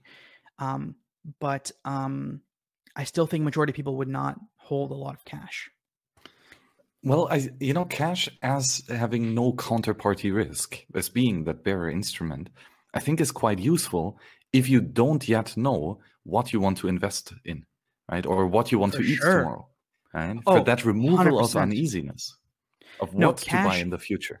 Cash is the best thing if you don't know what you want to do and you're talking about a 1 day, 2 day, 3 day, 1 week, 1 month, even 3 month time frame. Cash is phenomenal. 100% the best. There's nothing better.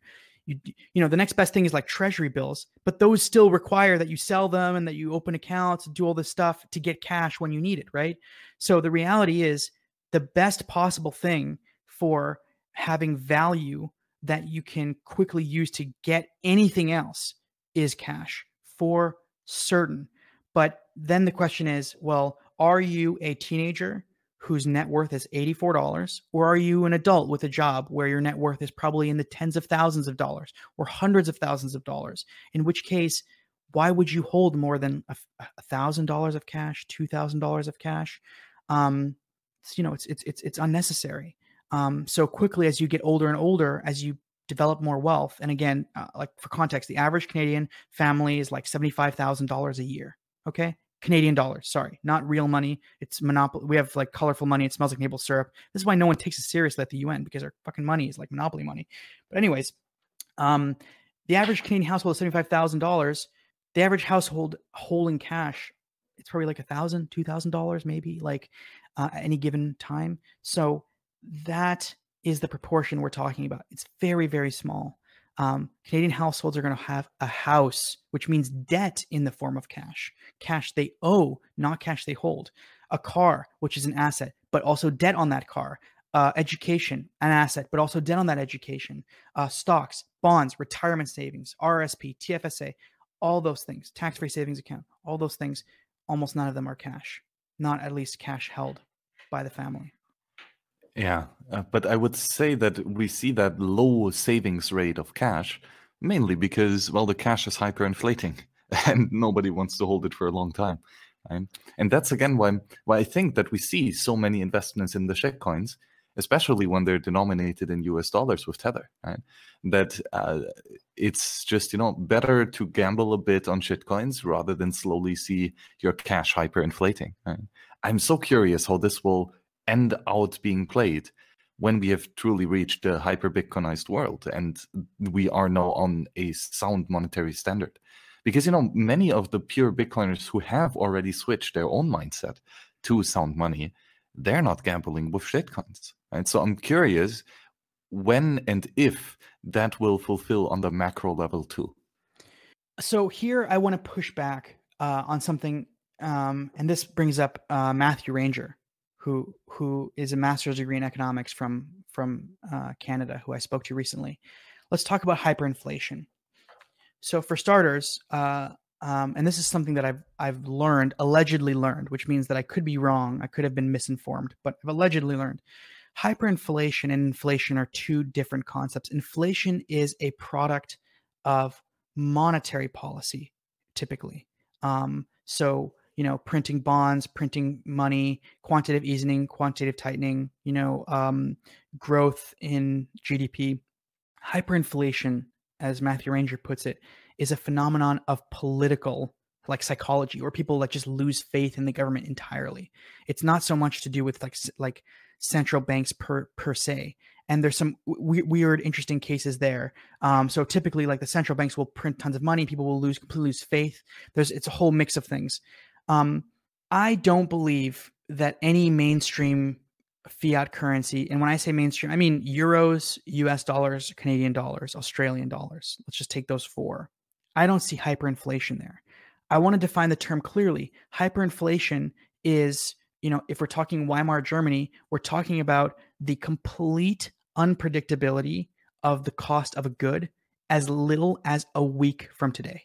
So if I ask you, what's a jug of milk in Canada? The answer is $5 Canadian. What is it going to be in a week? I can tell you, I can make a bet. It's going to be $5 Canadian. It's just what's going to be.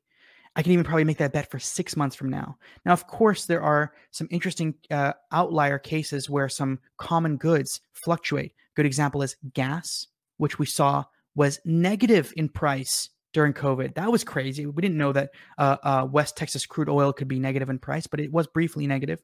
Look at lumber. Lumber quadrupled in price recently and then dumped back to its original pre-COVID prices, right? But lumber is everything. Everything you're around is built by lumber. So like houses and everything like that. But more or less, when we talk about a lot of things, hyperinflation is not something that I see. Now, the argument that Max might make and that a lot of listeners might intuit is, well, listen, Weimar Germany didn't intuit hyperinflation. They didn't see it right away. In fact, the central bank, the government of Weimar Germany agreed to unmanageable amounts of debt to the winning parties of World War I, namely England and France, agreed to unrealistic things that they could never pay back. Only through money printing could they pay it back.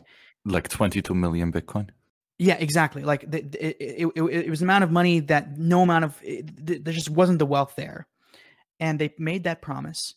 And despite that promise, hyperinflation didn't happen for 2 years. There was a weird period that historians call the I think they call it the curious stability period of the German Reichsmark. Because hyperinflation didn't happen. So it wasn't like central bank, printed a ton of money, then hyperinflation. There was a delay there. There was still some faith or something or other. And it's fascinating. So someone might say, well, Aviv, just because right now the US dollar isn't hyperinflating doesn't mean in a month it can't hyperinflate. And that is entirely correct. You are entirely correct about that. However, one thing I will point out to you right now, and I didn't know this until a couple of weeks ago, is that there is a way to gamble and bet on what you believe inflation will be like over the next 10 years. And you can do this with what's called the TIPS spread. And I'm just going to pull this up here. So Fred is the, what does Fred stand for? I'm so stupid. Federal Reserve Economic Data. Yes, Federal Reserve Economic Data, fred.stlouisfed.org. If you just type in Fred online, you're going to get there right away. If you type in Fred TIPS spread, TIPS spread, what you get is essentially there's what's called Treasury Inflation Protected Securities called TIPS.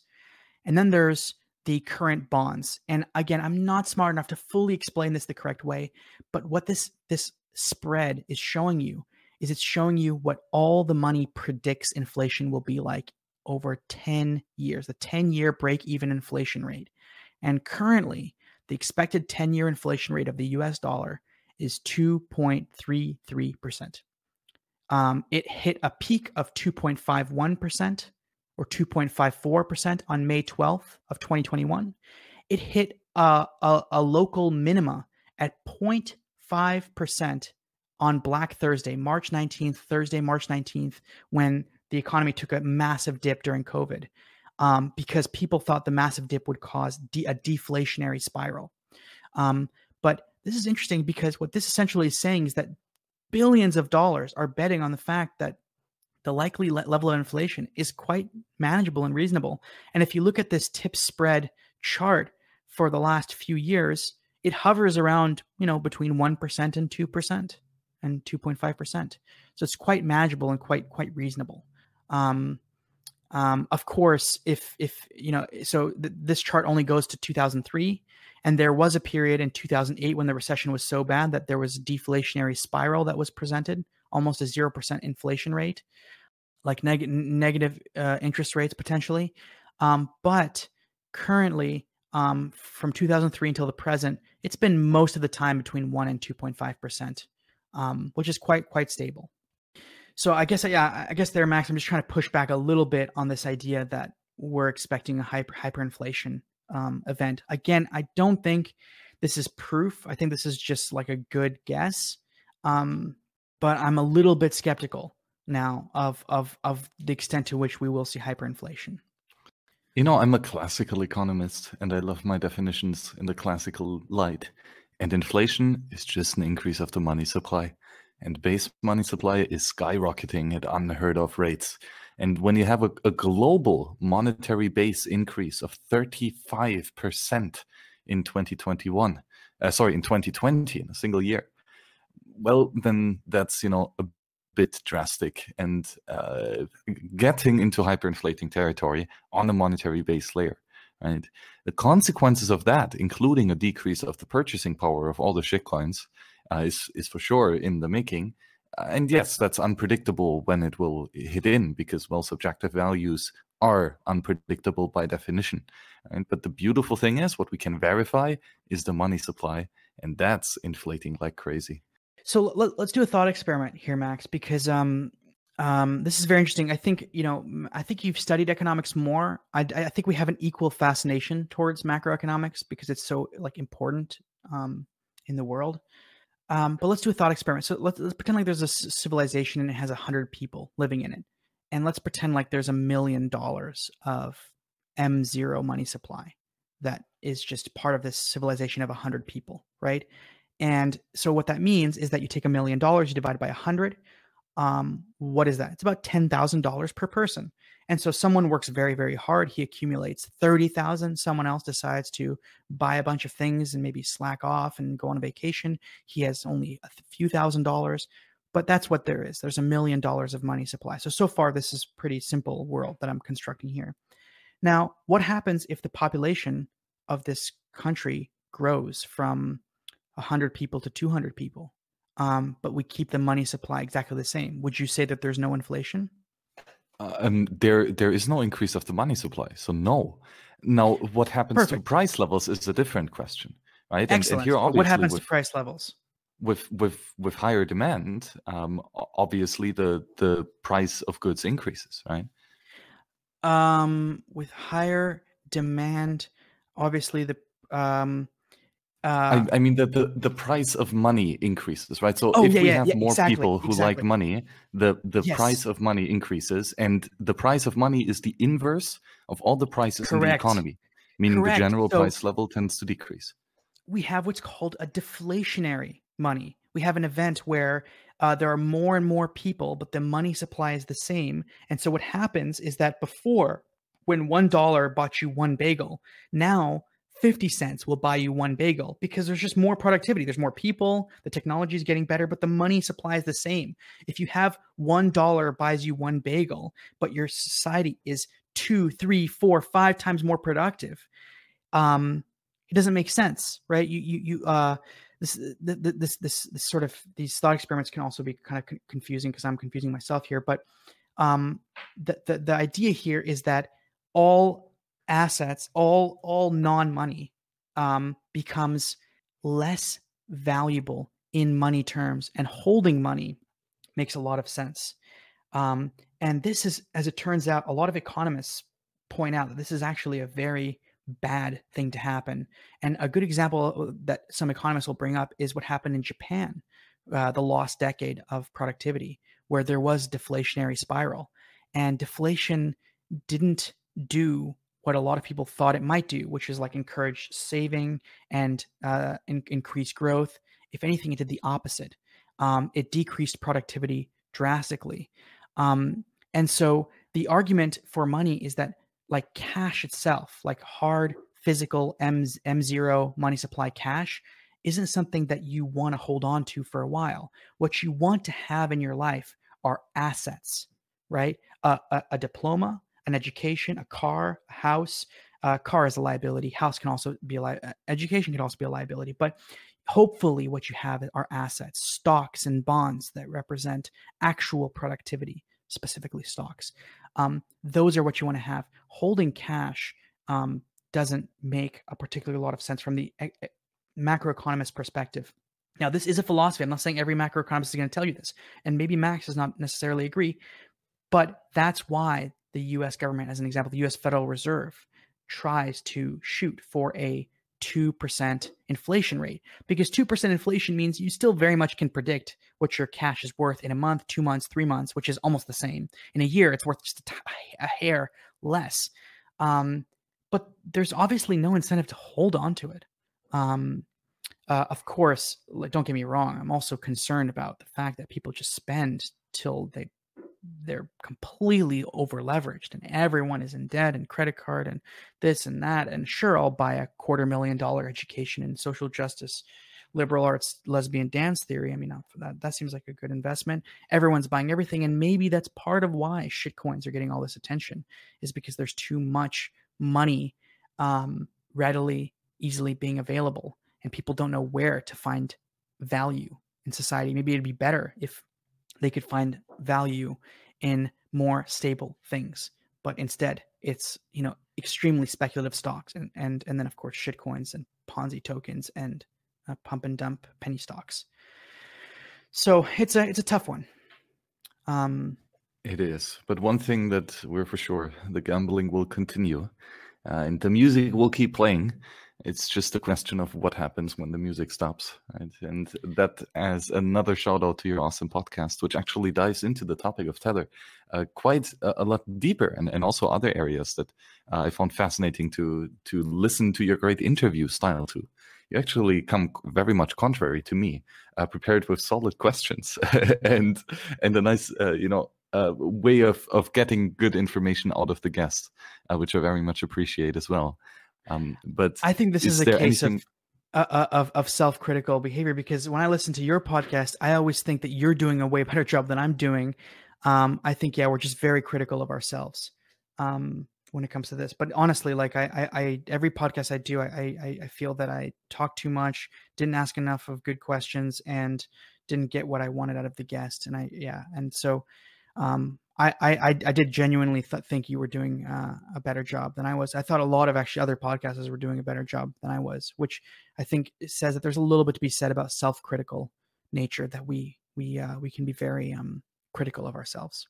Yeah, it's a good thing, right? You want to make sure that you're not up in the clouds and postulating stuff that's just fluff and bullshit, right? So you want to critique yourself and to strive to be better.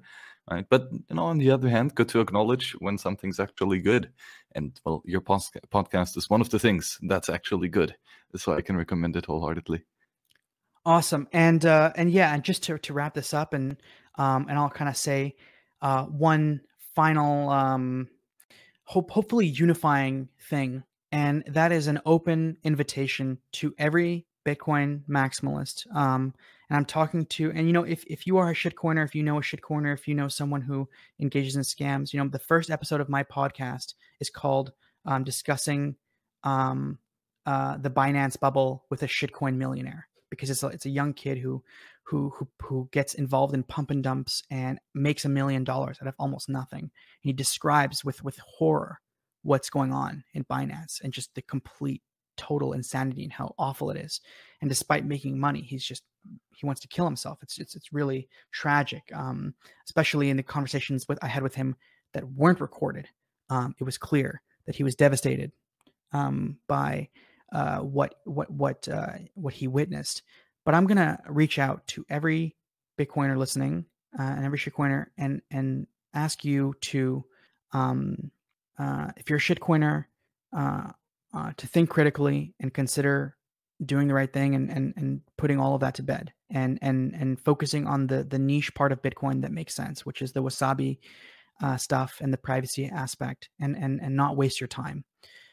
For the Bitcoin maximalists and the Cypherpunks, I would encourage you to think deeply about the level of harm that cryptocurrency is currently causing. Not Wasabi. Wasabi is not causing this harm. Not Bitcoin privacy research, but all of the shitcoins, all of this harm. And ask yourself a very valuable question, which is it okay to stand idly by as friends and family and other people get tied up in this nonsense? And at what point do we have a moral and ethical obligation to stand up and say, enough is enough? We're not. This is awful. Do the right thing. Take a stand. Do not push, I would say, any cryptocurrency as investment at this point, with no exception. Even Bitcoin. Do not tell people that Bitcoin is a good investment. If you want to say it's a last resort money, if you want to say it's a secure online digital e-cash that is a good and safe alternative when you cannot trust your local government, or when you want to support someone in something that a government opposes, that's one thing. But dissuade people from investing, because the amount of suffering and pain is very high right now. We're talking about billions of dollars being lost in a very short amount of time. And when the music stops, and I was told not to keep saying that all the time, but when this party, settles down, when the cops show up, it's not going to be that fun. And we, Max and I, and a lot of pro Bitcoin privacy people are going to get a lot of heat, as though we're part of this group of idiots that are running these shitcoin altcoins. And we're not. And it's important that neither are you. So that's all I can implore you. Do the right thing. Talk about Tether openly. Do not support Tether. Support bull Bitcoin. If you're going to support an exchange, support one that cares about the actual things that matter: privacy, autonomy, self-custody, Bitcoin, not other things. Read more about Tether. BennettFTomlin.com is Bennett's blog. He's very clear about the Tether fraud. He's a pro Bitcoin guy. He's been in Bitcoin for a long time. Cass Pianzi, he's got a Medium article.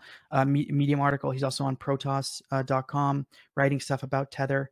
My podcast, When the Music Stops. By talking about the problem in our community, we make our community better.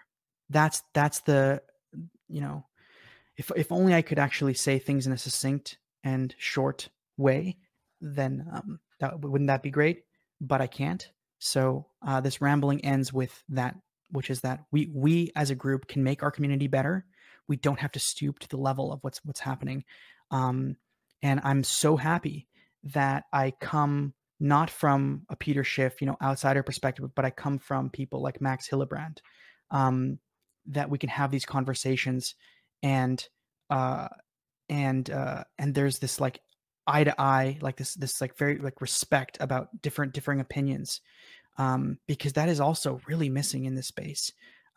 So any podcast that does that deserves respect, and for that, Max, you have my undying utmost respect. And I'll be sure. I know I've invited you to my podcast, and you're definitely going to be on there soon. But yeah, as always, like I think we've only met a couple times in real life, but yeah, you always have my respect. Yeah, thank you very much, and I can very much give that back. And to summarize, I think this conversation, like the gist of it is, well, trusted third parties are security holes, right? They are much more efficient than decentralized, trustless, censorship-resistant systems, right? So that's why we end up using trusted, centralized infrastructure. If you end up needing to use that, well, then make sure that you're at least privacy protected, so that that central coordinator has zero knowledge about any information that's going on, right?